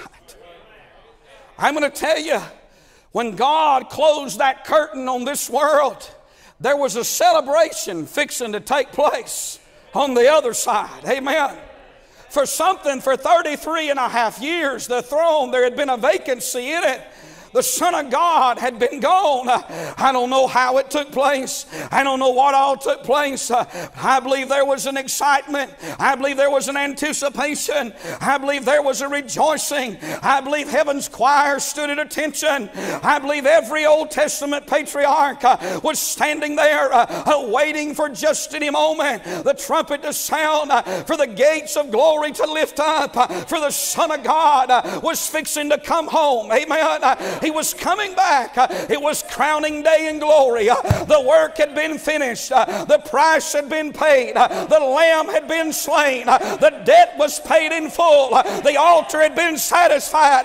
The blood was on the mercy seat, and the Son was coming home. Hallelujah. I believe, my friend, as Jesus made his way through the portals of glory, there had to be a shout that rang out through the heavens, angelic voice mixed with, my friend, the voice of the immortals that have been saved by looking at the cross by faith, as they rejoice as the victor, the conqueror, the one and only was coming home. Hallelujah. About to think myself happy. And Jesus makes his way to the throne. I don't know how this happened, but there's only one in heaven that would have been worthy to have crowned him with glory and honor. Brother, as he makes his way past the mercy seat to the right hand of the Father, I believe God the Father crowned God the Son, as the Bible said that he gave him a name that was above every name, and declared that at the name of Jesus every knee should bow and every tongue should confess of things in heaven and things. Wouldn't you like to have been there when that declaration was made? When God the Father stood and said, I just want to make an announcement through the portals of glory that I've given him a name that is now above every name, that at the name of Jesus every knee is going to bow, of things in heaven, things in earth, and things under the earth, and that every tongue shall confess that Jesus Christ is Lord. Hallelujah. Woo, praise God. I'm going to tell you, if I wasn't even saved, I'd shout over that.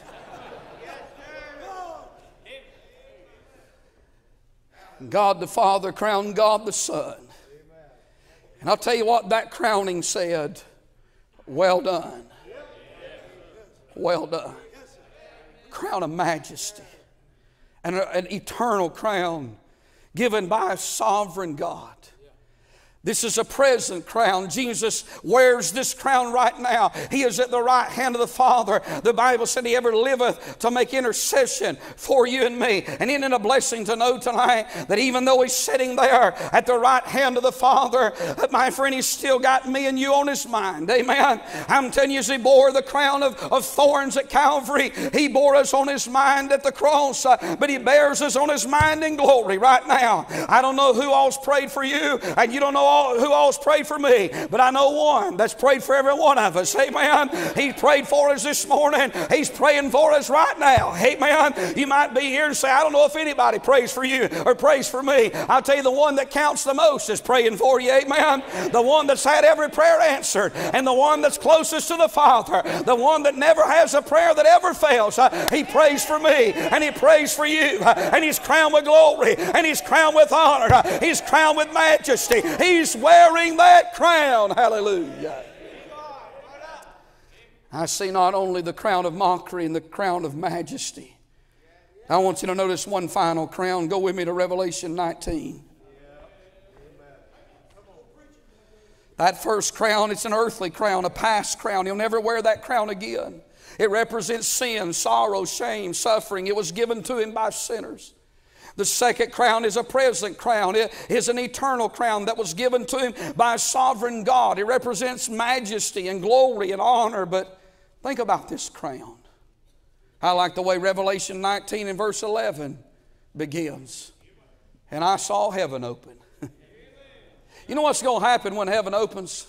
Hebrews 2:9, we're going to see Jesus. Wouldn't it be good if heaven opened right now? John said, I saw heaven open, and he that sat upon him, behold, a white horse, and he that sat upon him was called faithful and true, and in righteousness he doth judge and make war, and his eyes were as a flame of fire. And notice this, on his head were many crowns. I want you to think about the crown of many. We see the crown of mockery. We see the crown of majesty. But what about the crown of many? You see, when we come to this chapter, chapter number 19 of Revelation, we know that in this chapter there is the four hallelujahs. There's the marriage supper of the Lamb, and there's the battle of Armageddon. We know. I remember years ago hearing Dr. Lee Robertson preach that famous message on beauty, battle, and the beast. Amen.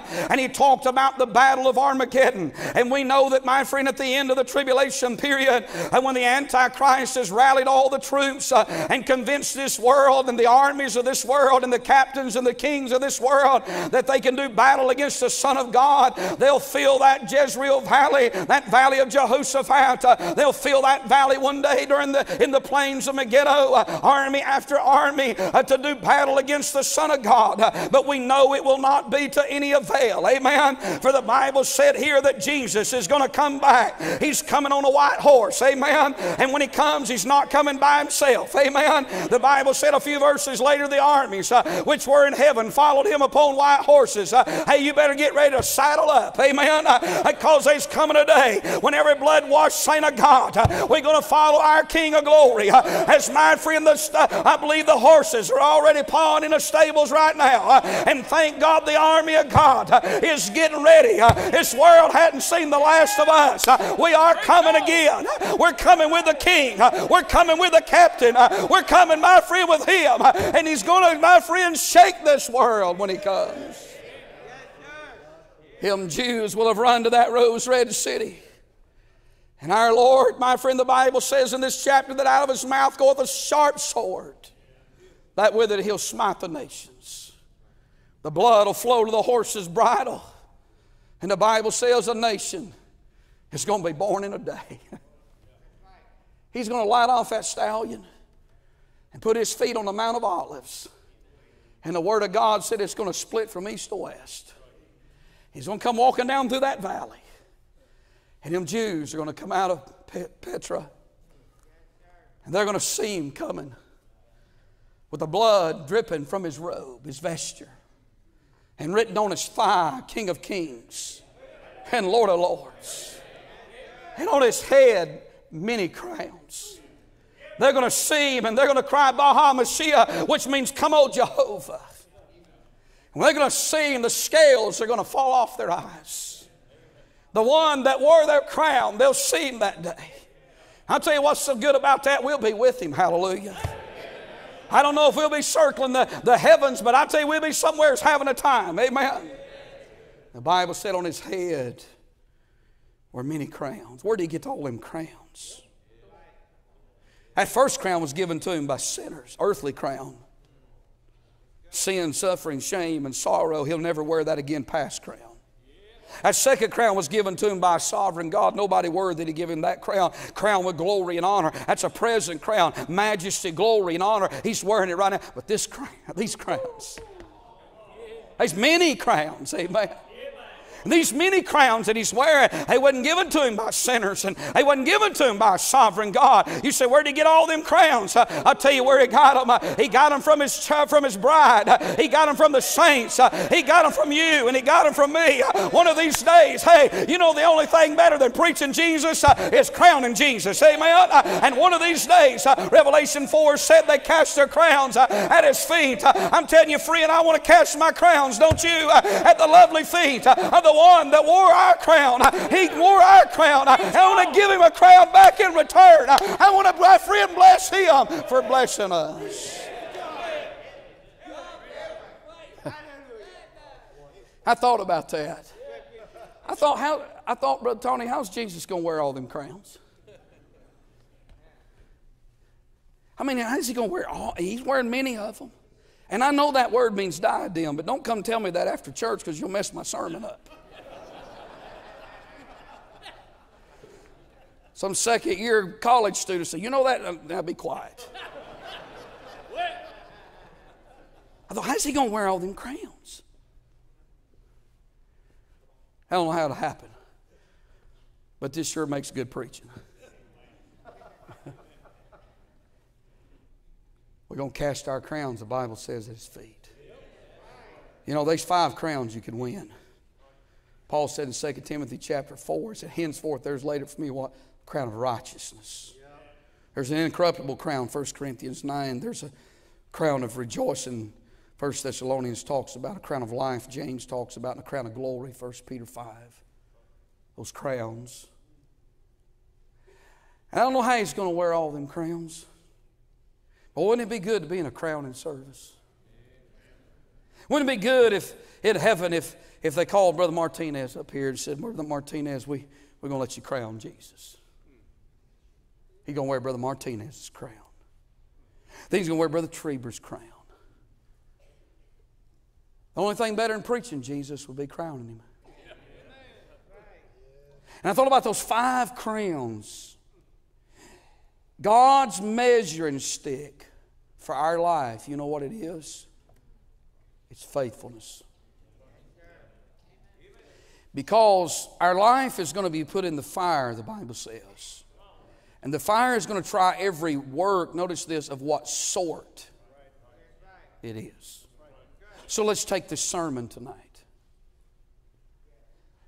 It's not just the fact that I'm preaching a sermon and preaching truth. Well, that would be worthy, that'd be a good work. No, the fire is going to try of what sort. What's the motive of my preaching tonight? If the motive was to be seen, if the motive was recognition, if the motive was anything other than the glory of God, it'll be ashes at the judgment seat. If I preach to get another appointment, if I preach to be seen, it's ashes. Be a lot of singing, a lot of preaching, a lot of working. Going to burn up at the judgment seat.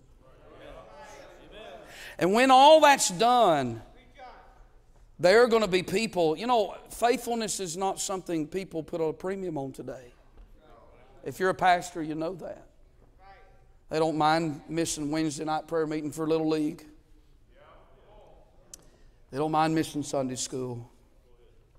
They don't mind missing Sunday. Faithfulness to a lot of people, it just doesn't matter that much. It's almost as if they've become desensitized to it. Preacher mentioned earlier, no Sunday night services in a lot of places. There's a lot of unfaithfulness today, isn't there? But when we get to heaven, and I really believe there's going to be people there, they're saved as you and I are. But when their life is put into the fire, they're going to sift through the ashes. Because I think one of the most terrifying, or should I say one of the most heartbreaking things to ever see at the judgment seat would be to look into the face of the one and right above his eye to see the thorn-pierced brow. And see where Jesus wore that. He wore that. I'll see the very place where he wore my crown. And there'll be people sift through the ashes because of a life of unfaithfulness. They won't have a crown to give him. See, the Lord is not going to look at any of us and say, well done, thou good and talented servant. Well done, thou good and successful servant. He's not going to say that to none of us. No, God has one measuring stick tonight. And the good thing about that stick is it doesn't matter if you pastor 50 or 500. It matters if you're faithful. It doesn't matter if your Sunday school class is 20 people or if it's 200 people. It doesn't matter if you can teach a good lesson or if you fall on your face next Sunday after studying as hard as you can. No, that's not what it's all about. No, that's not what the fire is going to try. Was you there? Was you faithful? It's not the success, it's not the results, and we all like it, but it's was you faithful? I think about men of God down through the years that have so influenced my life. When I look at them, yes, God used them, but God used them all in different ways, and so many different things could be said about their life. And some of them I remember when their life, when their ministries were just flourishing, and other times I remember when their ministry wasn't flourishing. But there's one thing that seemed to always flourish amongst everything else in all of their life. You know what it was? They were just faithful. Just faithful to the end. Just faithful. You know, I can't be a whole lot, but by the grace of God, don't you want to finish and be faithful? Pastor, I don't know what number or what you're going through. I don't know what the size of your church is. Preacher's wife, I don't know what you've come to this meeting needing. I don't know what you're looking for. I don't know what you're needing. But I'll tell you one thing. If you can go home and just determine to be faithful, just determine to stay, just determine to stick in, just determine to keep pressing on. You say, why? Because there's a judgment seat. And at that judgment seat, if you'll be faithful, I promise you, shining through the ashes of a life that has been put in the fire, you'll find a crown that one day you can cast at his feet because you've been faithful. Amen. You've been faithful. And I want to hear the Lord say, well done. I ain't always done well, but I like for him to hear him say, well done. Thou good and faithful servant. You know, at Calvary, I see the faithfulness of our Lord. At the right hand of the Father in intercessory prayer, I see the faithfulness of our Lord. And even though this has not transpired yet, in the end, to the nation of Israel and to his bride, we see the faithfulness of our Lord. You know, the one thing that God really, that touches his heart, he gave us what talents and abilities we have. That's not what touches him. But the one thing that touches his heart is when we just keep pressing on. Faithfulness. I wonder tonight as we stand, could you determine tonight that come what may, Lord, give me the grace to just be faithful. Bus worker, it's never been about the numbers. And thank God for them. But God needs you to be faithful. He needs you to get on that bus every Saturday. To go back to those same houses, that same neighborhood, those same years, and keep knocking them same doors.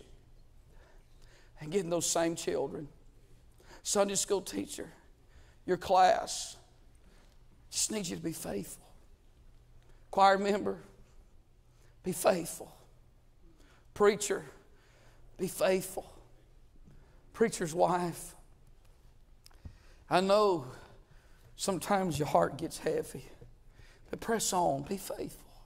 Because in the end, we won't remember any of these things, these accolades, or we won't remember any. Heaven's going to be all about Him. But He will remember whether or not we were faithful. Don't sell out. Don't back up. Don't compromise. Don't give in. Be faithful as they play for us. If you need to come, you obey God. You don't have to come, but if you need to come, you ought to come tonight. If He speaks to you, you obey Him tonight.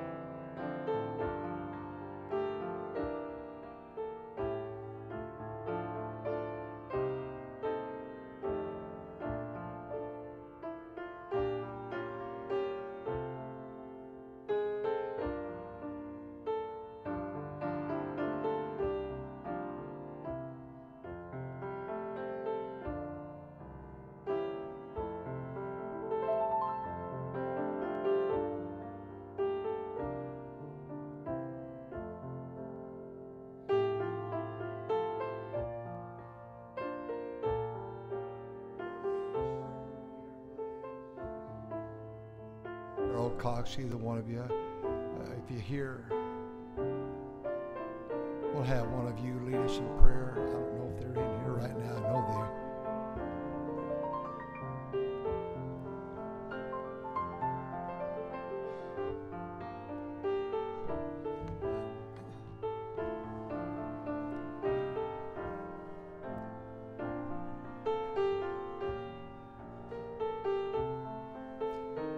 Our Father, we're thankful for what we've heard here tonight.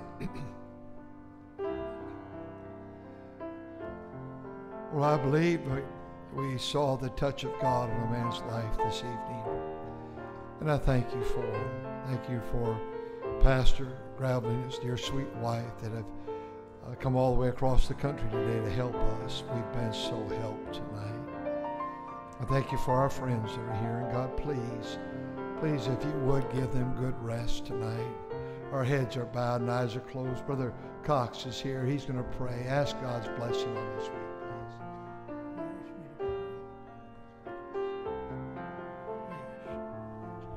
please. Heavenly Father, thank you for what we've heard already tonight. And Lord, we want to be faithful. Lord, my heart's been stirred tonight, and I thank you for all the good singing and the testimonies, and Lord, for the good preaching that lifted up Jesus. Thank you for this meeting tonight, and God, may you bless every preacher, every teacher, every singer, every musician. May the hand of God work in this meeting this week, and people leave changed and revived and stirred up to win souls and do something for God, we pray. Thank you for Brother Treber and his vision and his heart and compassion. And we thank you, Lord, for what you do for us. In Jesus' name and for his sake, amen. Amen. I'm so thankful that he's here. He'll be preaching this week and been flying all day. Just got in right from the airport to here at the beginning of the service. Please be seated. We're 8:33, 8:34. Good time. We're going to go eat in just a moment. And Brother Flood is in charge of this week. He's in charge of activities and all big events. Easter Sunday is going to be, it's going to be amazing around here. And he's the one in charge of it. We're praying that God will give us 10,000 people on Easter, and last year he almost got there. So he said, well, that's just numbers. I know it's just numbers, but there's a book in the Bible called Numbers, and I don't know how to organize it like that. I don't know how to do it like that. The youth conference, he knows how to do it, and this conference here, you know, I have prayed and I've tried to, and I come up with ideas. But I say this to you, if you're staff members or deacons or ushers, I have many good ideas, but I don't implement those ideas. God's given me people all around me in the church, deacons, ushers, Sunday school teachers, bus workers. I came up with this great idea. Let's make this into a mall. Let's have about 4 roads over there. Let's have Lee Robertson Road in the gymnasium tonight. And I watched our people build things, and it's just an amazing thing what they've done for you, trying to make it good for you. And if you could go home, and it's no telling what could happen if you'd lift his hands. Your pastor, don't sit on his hands. Don't hurt him. Don't hurt your pastor. And I'll tell you what, I'm so blessed. And I remember holding him when he was born. I remember his parents getting married here. And that's the joy of Stan. And I can tell you this, I won't say this long. The end of the journey is the hardest. Lee Robertson taught me that. Jack Hiles taught me that. Bobby Robertson taught me that. Lester Roloff taught me that. The end is hardest, but it's the best. I'm having the best, my wife and I, we're having the best time of our life. But it's more difficult, but the blessings are greater. Man like this. Brother Flood, come and make what announcements you have right now. Thank you, Pastor. I do get the joy and the fun of making conference announcements. It is going to be a great time.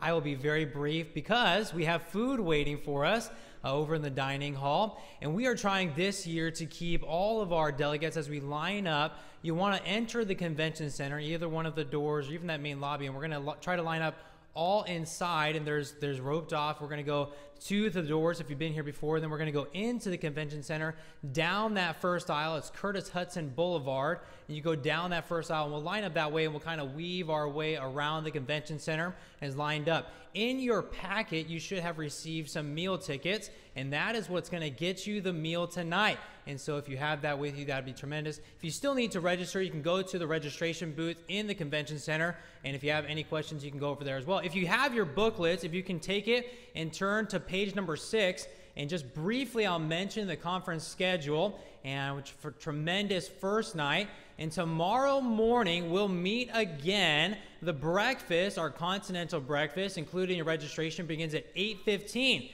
And we've moved the location of that breakfast. Normally it was in our academic building. Now that will be in the convention center as well, over towards the back where all of those tables are set up. And we have all of the breakfast, tremendous foods and different fruits and donuts and also coffee. Amen. So that's our Baptist drug that is approved. All right, here we go. So we have all of that as well.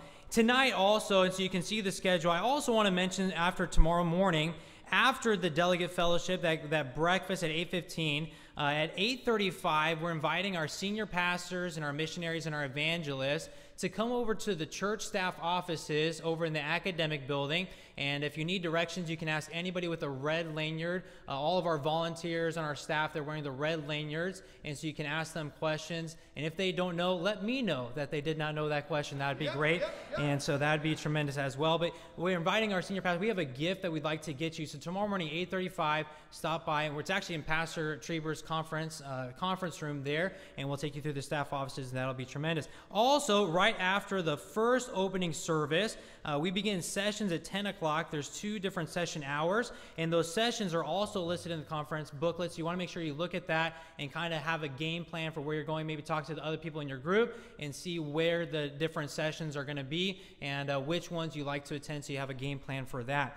Tonight, after the evening service as well, in the convention center, if you've noticed, we've mentioned the convention center a lot. It is a good place to be, but we also have another gift. North Valley Publications has a special gift for our senior pastors and missionaries over in the convention center. So make sure that you stop by that main area. This is a large area right underneath the basketball hoop. Make sure you stop by that to get your gift as well.